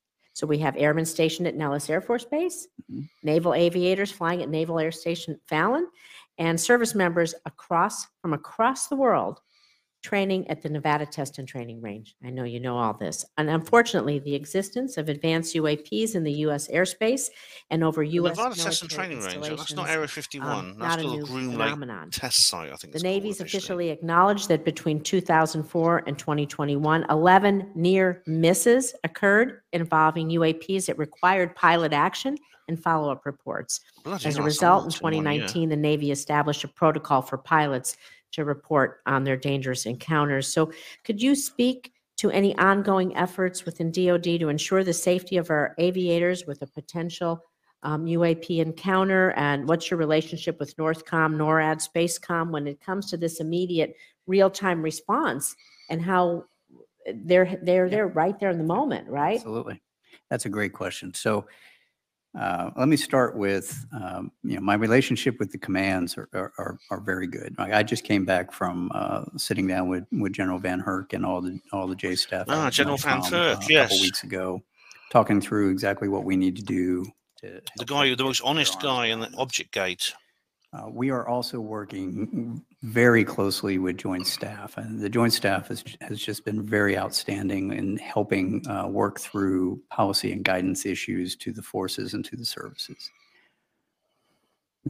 And I would like to just make sure that we message back to all of the operators the importance of their reporting and the fact that you're about to get a bunch of new requirements that we're issuing through the Joint Staff on all of the data that we're going to need you to save and report back to us. It is invaluable, and we are working to try to take the most advantage of that to learn what it is that we're trying to mitigate. To get directly to your question, first thing that we're doing is normalizing our reporting, right? We're standardizing our reporting and the requirements associated with that. Guidance from the Joint Staff, I think, goes out maybe this week, maybe next week, that we've been working with them for some months that does exactly what I just said. It gives them timelines, it gives them requirements, it gives them, here's all the data you have to have, and you got to retain it. The next thing that comes after that is a plan ord that will go out to the commands for mitigation and response. So there's a couple of things that we have to do. One, I need to work with the commands and with the IC and with our outside of our DoD and IC partners to extend our collection posture targeted at some of these key areas that you saw on that heat map. That have a lot of activity so that we can turn on extra collection when an operator sees something. So part of this is generating as a response function, what we call a tactic, technique, and procedure for an operator. When he sees something, calls back to the operations floor, they can turn on additional collection. What does that collection look like? How do I bring all that together so I can get more data on what is that thing? Can I ask really quickly, Sure. do have the authorities you need to extend your collection posture between agencies or branches of the military? Because that seems to me to maybe be a sticking point. I know my time's just about up. I'd love to follow up about your risk management methodologies for some of these, but do you need any authorities that you don't have to get the data? There are some authorities that we need. We currently are operating under Title 10 authorities, but we have good relationships across the other agencies, but having additional authorities for collection tasking. So it's a very pro-feminist committee. They're all women. They're all women. I haven't seen any men. Dr. Kirkpatrick, will you help us write that language so we can put it in the defense bill this year so that we know what authorities you need? Mm-hmm. We can do that. Thank you. We're going to start second round. So if you want to stay, you can ask another round. I have at least 3 more questions. So do you want to go right now? So in case you have to leave? Yeah, go ahead. Mrs. Rosen, speak up. A mic's gone. Mrs. Rosen's mic has been switched off. Spy balloon. It did cross through the U.S. airspace, shot down by a Sidewinder missile fired from an F-22. Sidewinders cost us close to $500,000 each. So given the cost of these missiles, the cost per flight, all of these other things, like I said, follow up on the authorities, your methodologies, the data collection, they can help us in other ways. But how do you think we can develop a sustainable, affordable response to UAPs where we need to, that will definitely violate our airspace, not may, definitely violate our airspace every chance that they can get, because there are adversaries, they want this information. So what do you think some cost-effective measures might be that we can get what we need? Shame my mic was off because is she talking about object gate or the balloon? Measure is, just the balloon. So that is actually wrapped into the plan org that we're working with Joint Staff to send out. What do the commands need from both a capabilities perspective for kinetic and non-kinetic engagements? What are the response functions of the particular wings or Navy, what have you? And then what authorities do they need? So one of the challenges that we've seen is there's an authorities issues with the owners, operators of those ranges that they need to work through, and we're working that with Joint Staff and OSD. So big picture, we need to do all that. If you want to get down to the specifics there are non-kinetic options to engage pretty much everything. Kinetic just means shooting them down. Warfare, whether it's laser technology. That's where this data, having the good data collection, predictive analytics. Lasers, pew, pew, pew, pew. Space Force. Make some assumptions on possibilities. That's right. And we will inform recommendations back to the department on here's what could work. Here's what I must say, I do have trouble following this bureaucratic language. Thank you, Madam Chair. Appreciate it. So, but I'll do my best. You can always rewatch this. Talk a little bit about your logistics, who you report to, how that's going, whether you need different reporting lines. By congressional legislation, your office is administratively located with the Office of the Undersecretary of Defense for Intelligence and Security, but you're not substantively subordinate to the Undersecretary. Rather, you are a direct report to the Deputy Secretary. Are you taking direction directly from the Deputy Secretary? Are you able to meet and brief the Deputy Secretary? Is the Office of USD INS working with you to have the right framework? So USD INS, I currently report to USD INS until they come up with the plan for how they're going to implement legislation. DOD and DNI are working through that now. I'd have to refer you back to USD INS on what their plan is.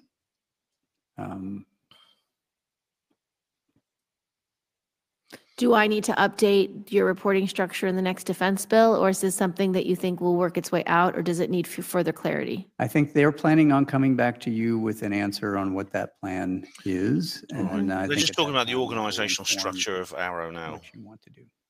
Okay, thank you.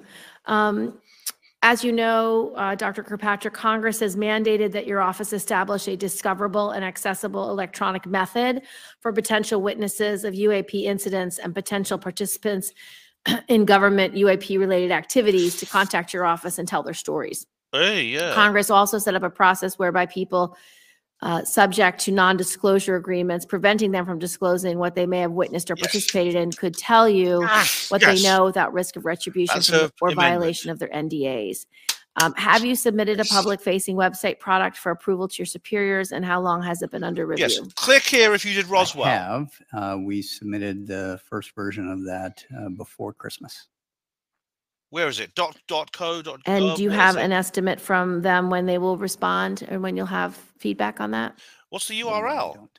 Okay. We will author a letter asking for that timely response to your superiors.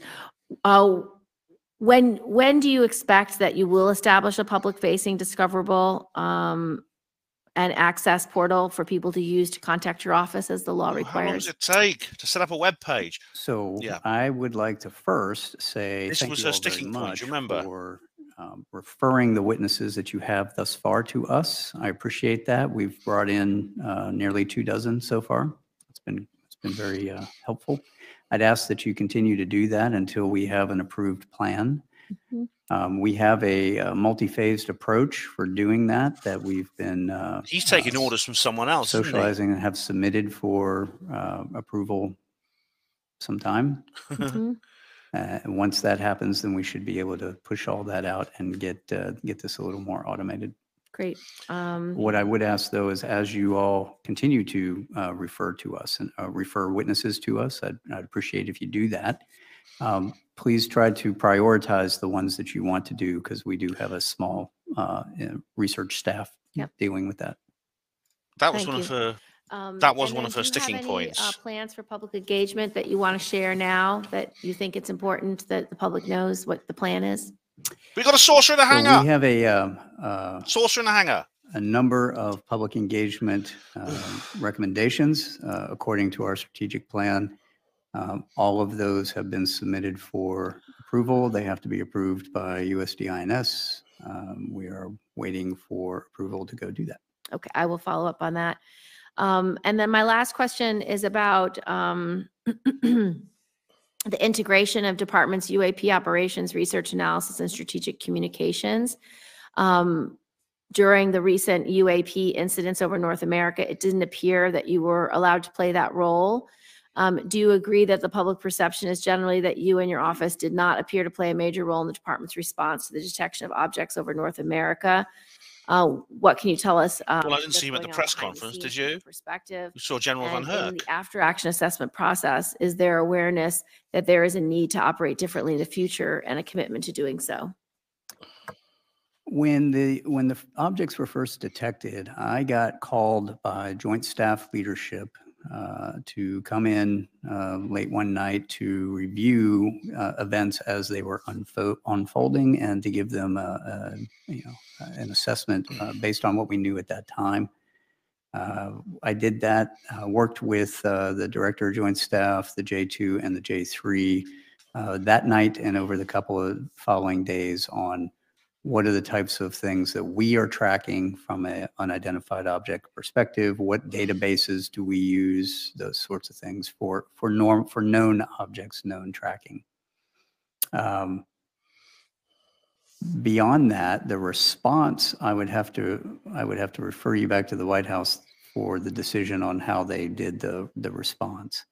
We did not play a role in what you would respond, other than that initial advice on what we are seeing and how we are seeing it.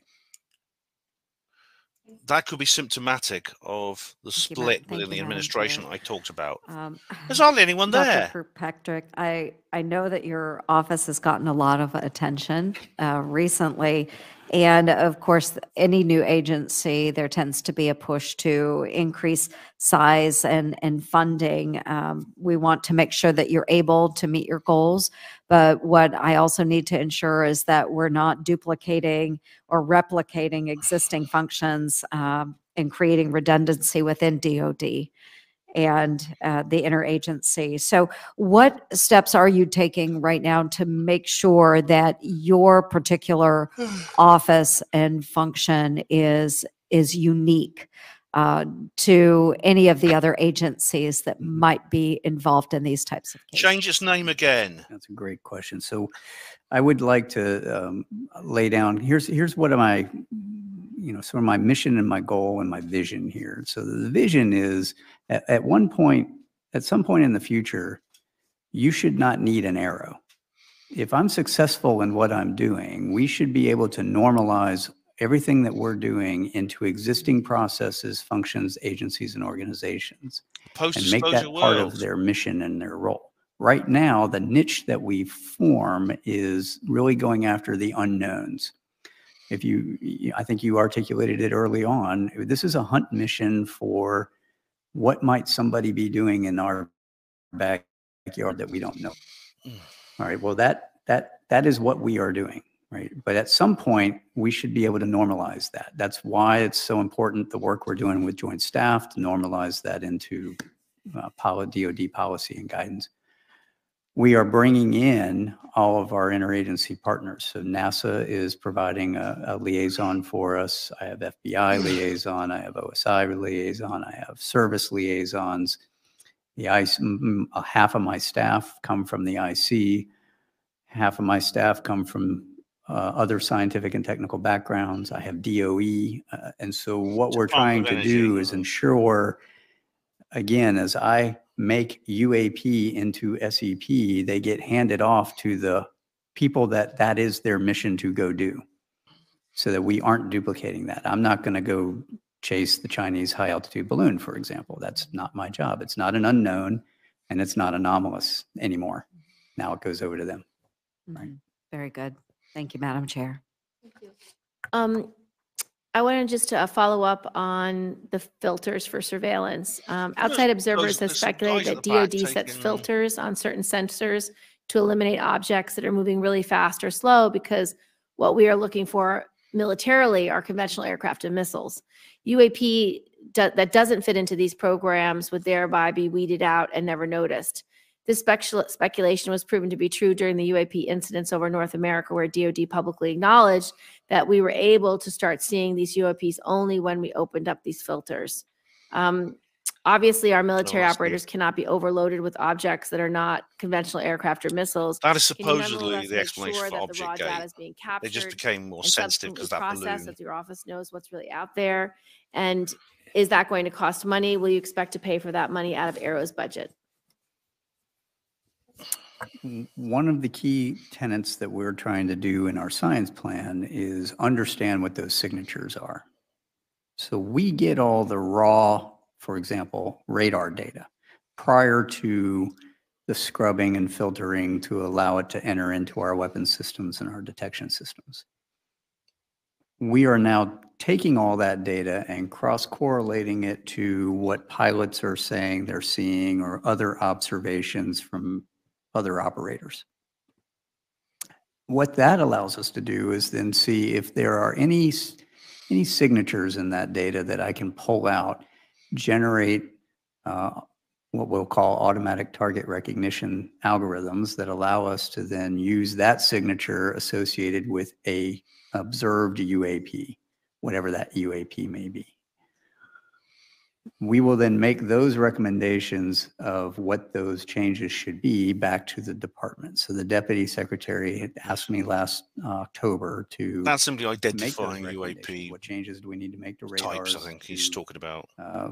Platforms, to detection systems and algorithms to pull on those algorithms. So if you get a certain that's going to take some time. That's where you get it again. You'll know it's the same sort of object. It's not instantaneous. Right now, a lot of the, I won't say, a lot of the things that fall outside of the ranges of those filters have been identified by people in the loop, and you can't have people in the loop all the time. It's just not cost effective. So part of our budget is working through what does that look like, and then making those recommendations back to the big program offices for them to put into changes in that acquisition. My last question is about the academic community.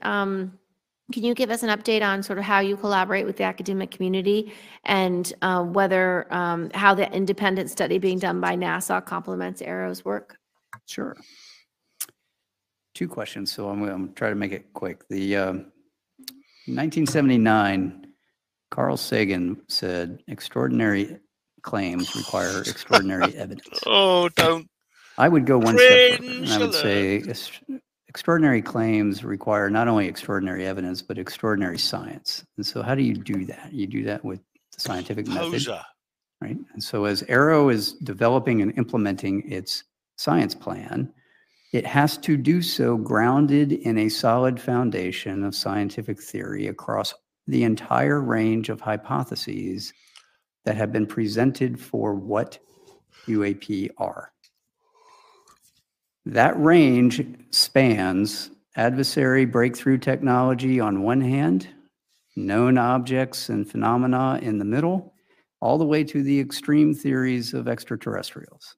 Hey. All of that has physics-based signatures associated with it, whether it's theoretical from the academic community, known from things like hypersonic weapons. Avi Loeb said UMU was probably extraterrestrial. Adversary breakthrough. Right. That's not extreme. As we've talked about before. Or the known objects that we have to go measure. The idea is across that entire range, you have to come up with peer-reviewed scientific basis for all of it. The academic community plays a very big role on the. Don't tell me he's about to say known unknowns and intelligence community unknown on the other end unknowns. of the spectrum. If he wants to be really unoriginal, that's what he's going to say. Once I have those signatures identified in validated, peer-reviewed documents, then I have something to point to for all that data. Because all that data is going to match one of those signatures, right? And then I can go, well, it's that and not that, or it's that. And that helps us go through all that. Where NASA comes in and the study that they're doing, which I'm supporting, is really looking at the unclassified data sources that might be used to augment our classified data sources to understand if there's a signature there we can pull on. So very similar to the radars, but civil capabilities. So for example, we have a lot of climate science satellites, for example, that look at Earth. Lots of them. How many of those is the data valuable in seeing these kinds of objects? The challenge in that is those platforms don't necessarily have the resolution you need. So if you remember the slide I put up there with the trends, the size of the objects we're looking for are typically reported to be 1 to 4 meters. Well, the resolution of many of the climate science civil satellites is much larger than that, which means you'd have a hard time picking out something that's smaller than a pixel on the imagery on the data. That's not to say all of it's not useful, and there are ways of pulling through that data and going through. That is what NASA is focused on right now. So what are some other data sources that could be used? In addition, things like open source and crowdsourcing of data. We're exploring public-private partnerships, ma'am, as you know, we've talked about in the past. Well, all we have to do is talk to Win Keach for an evening. Is there a way to what about the data he's got? Crowdsource additional data that might be useful to augment some of my classified sources? And what does that look like? And how would we do it so that we're not overwhelmed by, everybody who wants to take a picture of everything?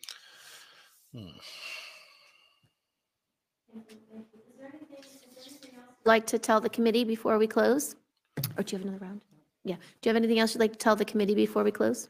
Thank you very much for allowing us to come and share a little bit of insight into what AARO is up to and what we're doing. I hope to be able to share a whole lot more in the future. We have a lot of work to do, so if you don't, I hope you let me keep my job. It's because we've got a lot of work to do. Well, thank you so much, Dr. Kirkpatrick. Thank you for the hearing. Thank you. Is that the end of it? Right. Those, I was just going to say, I thought this was a bit of a kebab fest, but look at those guys at the back. Yeah, I think that's the end of it, isn't it? All right, then.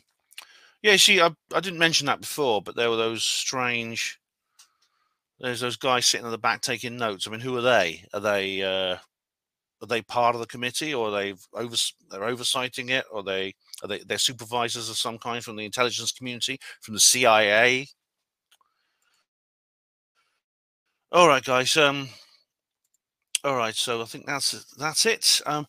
But I'm not finished with the show yet. So there's a couple more things I want to look at. I'm just going to take a little break. So there'll be this is the end of my transmission, but obviously this is not live, so it won't be for the video. So. All right, guys, so I'm special. All going to want to know exactly what I thought of that and give you a full analysis. I don't think I'm going to do that right now because I probably have to watch all that again.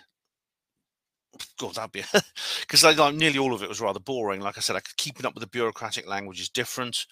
What I'm going to do is I will confer with other commentators on this. I'll maybe watch a couple of reviews from other people to solidify my thoughts on this. Basically, because there are other people. I mean, I don't like to admit this, but there are other people within the UFO community more qualified at dissecting the bureaucracy of government than I am. Steve Bassett is the obvious example of someone I can maybe watch. I could even email him and ask him what he thinks, because he does communicate with me personally. It's you know, I think I was, on the whole, that wasn't all that good. I mean, I'm surprised. I mean, you see pictures from these committees, and very often, I mean, there's a big table like that with all those chairs around it, and there's chairs around the outside. And there doesn't seem to, there was, and there, of course, there's the seats where the public sit. And of course, we saw alien scientists sitting there. I'll show you. We'll go to Alien Scientist channel in a minute. I'm going to definitely put up a copyright disclaimer for this particular video, although, of course, it's all fair use. But I saw him sit sort of slouched on the left-hand side. Did you spot him? Yeah. Generally speaking, of course, there was just the three women at the other end of the table. I mean, it's almost kind of a joke they have to sit at opposite ends. I mean, you think they could just like cuddle up a little bit, you know. Sean, come and sit here so we can speak to you more clearly. Things like that. But of course, it all has to be done according to the book. So the person being grilled that all has to answer to the Senate committee, they always sit at the other end of the table and things like that. There's probably some. It's not my sort of style, but obviously that's why I've never been a bureaucrat. I've never been in government. I've not even been a permanent senior porter. I've just been I've acted as senior porter a couple of times, I saw. But you know, there was Scott. You see, people were quite pleased when they found out that Sean Kirkpatrick was going to be involved in Arrow, because he is quite good mates with Avi Loeb. I mean, I get the sense he was having a bit of a go at him there. I mean, for example, one phrase sticks out in my mind. You know, science doesn't involve blogging and social media, things like that, which I think is unfair, because of course sometimes it does.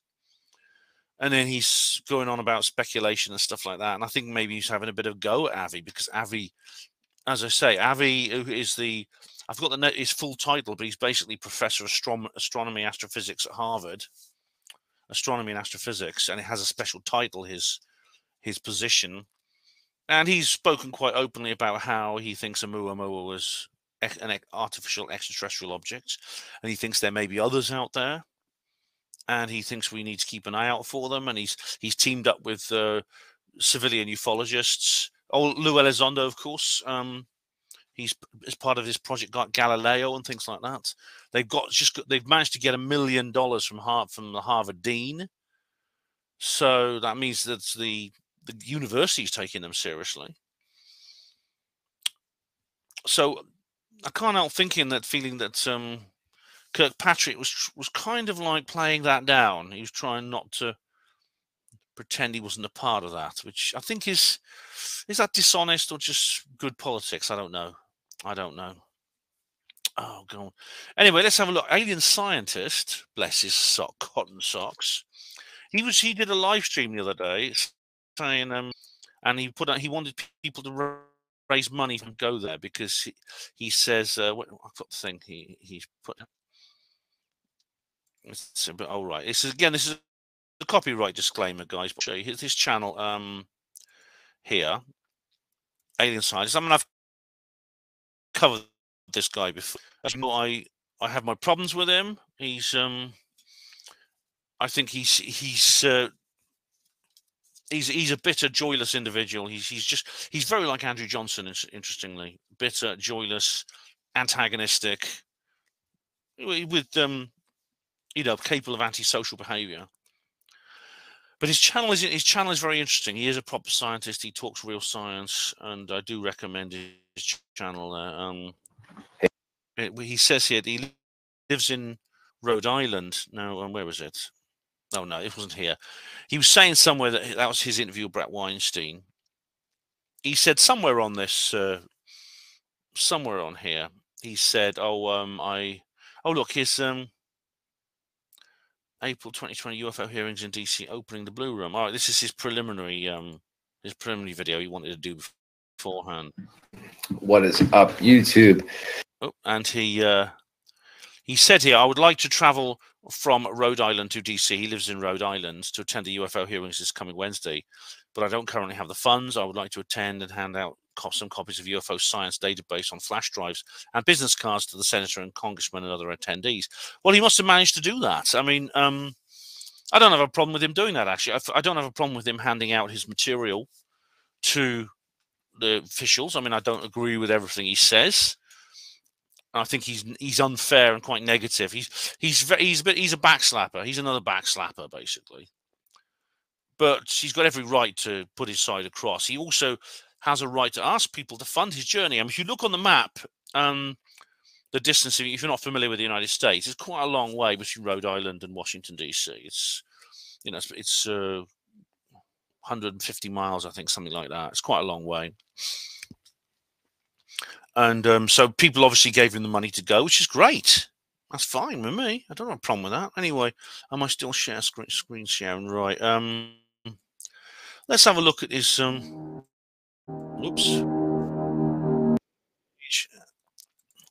Let's have a look at his what he recorded. I'll have to watch that later privately, I think, because let's have a look at what he's just recorded. Live at the US Senate UFO meeting. Here we go. We are here. Again, I'm claiming fair use on this. There'll be a disclaimer at the top. These are the people waiting to go in at the public. This is inside the Capitol building. People waiting to go into waiting to go into that room where the hearing took place. Senate building. Outside of the Armed Services Committee hearing room entrance. What's on the topic for today? Room SVC 217, the Office of... Oh, that's what it means. That's just the name of the room. I thought so earlier. Senate Security in the Capitol Visitor Center. And room SR 232A in the Russell Senate Office Building. That's where we are right now, Wednesday, April 19th, 9:30 a.m. That's just a couple minutes, right? It's 9:19, so we got 10 minutes. Witnesses are Senator Sean Kirkpatrick, who's the director of the All-Domain Anomaly Resolution Office, AARO.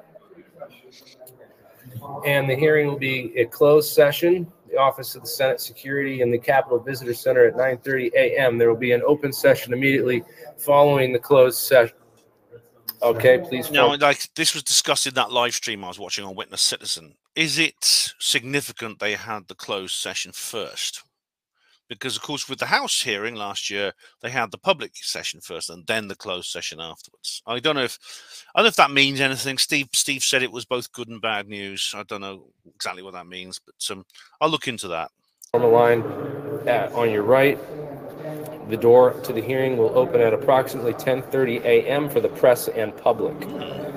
Witnesses and witness backups may... I would have gone along if I'd been in that area. I've never been to the United States, but if I'd been in that area, I'd have gone along. Come to SR 228 and be escorted to the room. Oh, that's thank cool. you for okay, thank you. Whoa. So, inside the Halloween halls. Jeremy Corbell's not here. And neither is Steve Bassett's not here. No, Steve Bassett is doing a live stream, isn't he? Jeremy Corbell's probably doing his. And of course, Jeremy doesn't get on with Jeremy Corbell. Jeremy Reese doesn't get on with Jeremy Corbell. Look, he doesn't get on with most people. Gary Nolan. Stephen Bassett's in Los Angeles. Where's Ryan Graves? Is he coming? Well, Ron Wassett. Ryan Graves is a pilot, and he's a main principal witness for ATIP, and he's been on a couple of TV shows. Here. Oh, he's breaking up. We met a couple friends, and it's been a great conversation. Yeah, this guy here has been here since 5 a.m. 5 a.m. Well, that's commitment. Well, I thought it would fill up too. I thought there'd be way more people here trying to get in because there's only 20 seats. So when this thing opens, there's only 20 seats available. Yeah, and most of them weren't full. Jeremy was in one of them. I think only about 2/3 were full, so there was not that many people there. So we're going to be in those seats. Yes. We're going to be in those seats because there's less than 20 people in line right now, right here. So, hey guys, make sure to drop a like on this bad boy. The bloke who got there at 5 a.m. must be kicking himself because he probably thought I need to get there early to make sure I get a seat because there's going to be hundreds of people wanting to get in, and he gets there and finds there's plenty of room anyway. It was not easy getting here. Yes. They. I'm just kidding. They almost shut me down for that one. We're here representing for the field and for the community. As someone who's researched this topic for the last 2 decades and can speak a lot about the topic. So what are we here to tell these people about today? So let me just tell you guys what I'm here to talk about today. Well, I'm here to talk about the technologies that aren't being talked about on the mainstream media. They're being completely out of this conversation altogether. I've spent the last... Of course, they're being...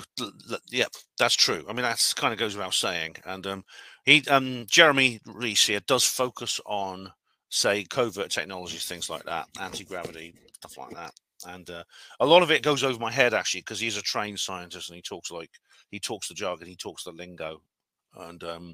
some of it you may not understand unless you are qualified like he is. Kurt J. Mungel's qualified too, and he talks a lot about proper science and stuff like that. But still, I can pick up some things, and I find it very interesting. Like I said, though, this guy is difficult. He's a difficult person. He's a backslapper. He's often unfair, and he's. I think in the case of him and Andrew Johnson, I think it's the case of like poles repel. Last 2 decades as a physicist studying these technologies and trying to publish them out to the public, interview the scientists who work on these subjects, and publish all that information in public domain in an effort to bring transparency and disclosure to this community, in addition to the debunking and sifting through the to that the information that are being, that our senators end up getting is the most purest and important information that they need to, know about to take action on this subject. One of the things that's important to me is this issue of the Blue Room, and apparently there's a Blue Room at Wright-Patterson Air Force Base that Senator Barry Goldwater.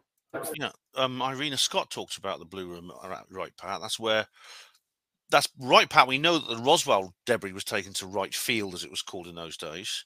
That's where the trail goes cold. So yeah, it's interesting. His next video is called the Blue Room. Spoke about trying to get access to.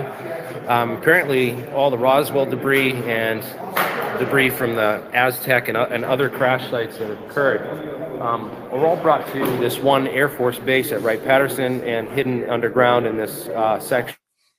Yeah, I showed you about Irina Scott's book. It's over there. I'm not going to reach for it now, but it's called Sacred Corridors. I very much recommended it. I've interviewed Irina a couple of times. Very interesting stuff. Called the Blue Room, and Senator Barry Goldwater knew about this. He tried to get access to this.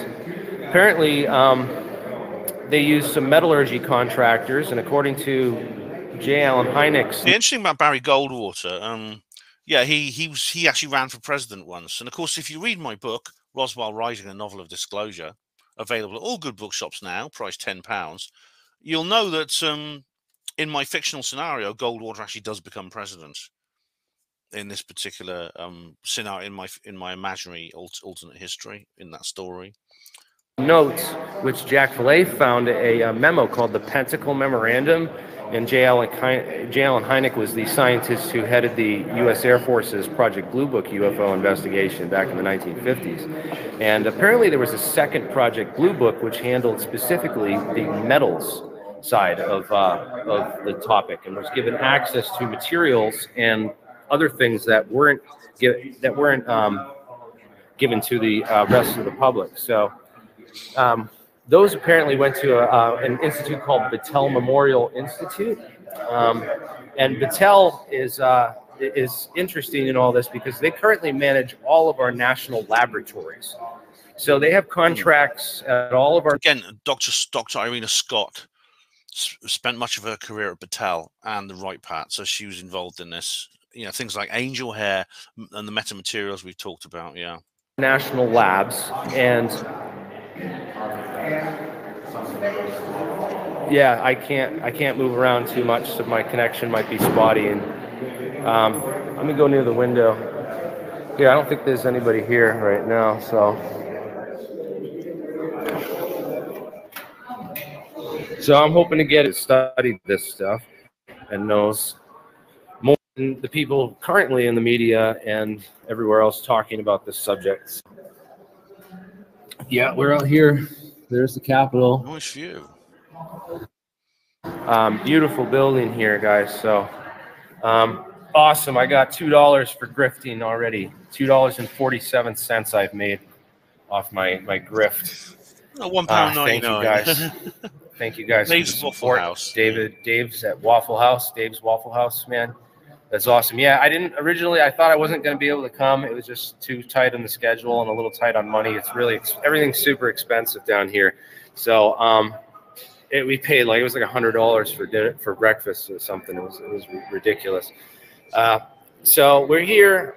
I made it down, and I'm standing in line right now. We're the only people in line, so I think we'll have a problem getting into this conference now if we just stay in line and maintain that position for another hour till 10:30. We'll be let in, and hopefully I get up there to ask some questions about Battelle, the Blue Room, Wright Patterson. These questions. Of course, they didn't take any. They didn't, unfortunately, take any questions from the public. The public gallery was not permitted to speak.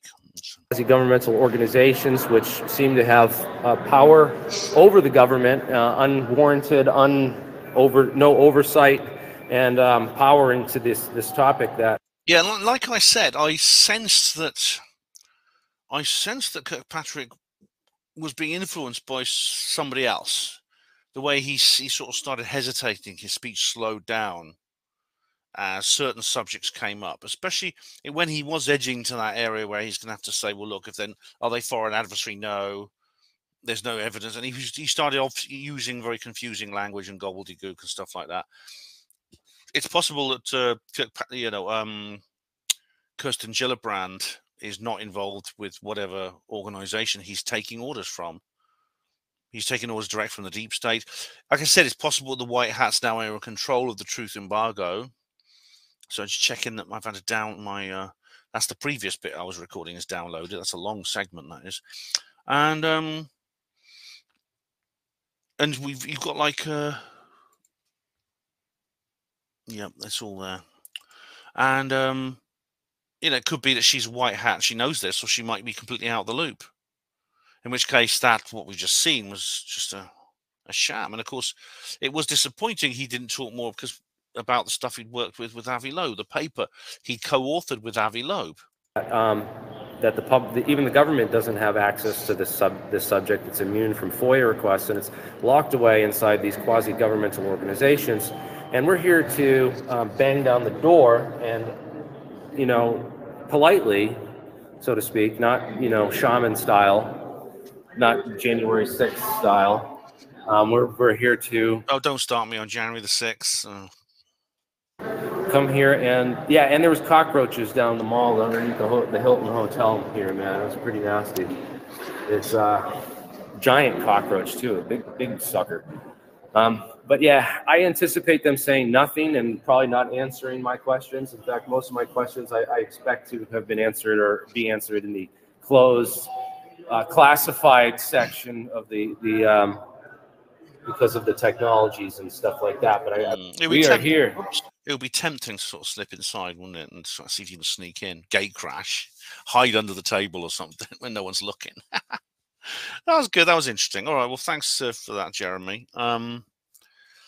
There's nothing really. There's not a lot I can add now. There's not a lot I can add now kind of, this has all been, my purpose of this video is simply to provide commentary on that particular hearing. Now it's really, what we're going to see now is we're going to see a lot of commentary from people, not just from me. Everyone's going to be given an assessment of what happened. There's going to be a massive post-mortem. And if that's not a bit of a dismal way of putting it. And there's probably going to be some more videos soon. What I'll have to do is I'll probably have to go away, analyze what has just happened here, confer with the community, and then maybe we can do a live stream where we can just talk about, I could talk about with you, the viewers, about what's happened here. I think that's the best thing. So I did wonder if I'd have to, and of course I think there's going to have to be a live stream in the next couple of days, maybe Friday. I'm not sure I can do Saturday, Friday or Sunday, but I'll organize a live stream for us. Okay, all right. So yep, that's it. That is the Senate hearing over with. It was, some people speculate it might go on for 2.5 hours or something. What was it, 3/4 of an hour, something like that? Nothing. Anyway, thank you all of you for watching Hapanwo TV. You'll be hearing me very soon on the UFO subject, as well as many, many other subjects. Hospital Porters, Pride and Dignity. Stop the New World Order.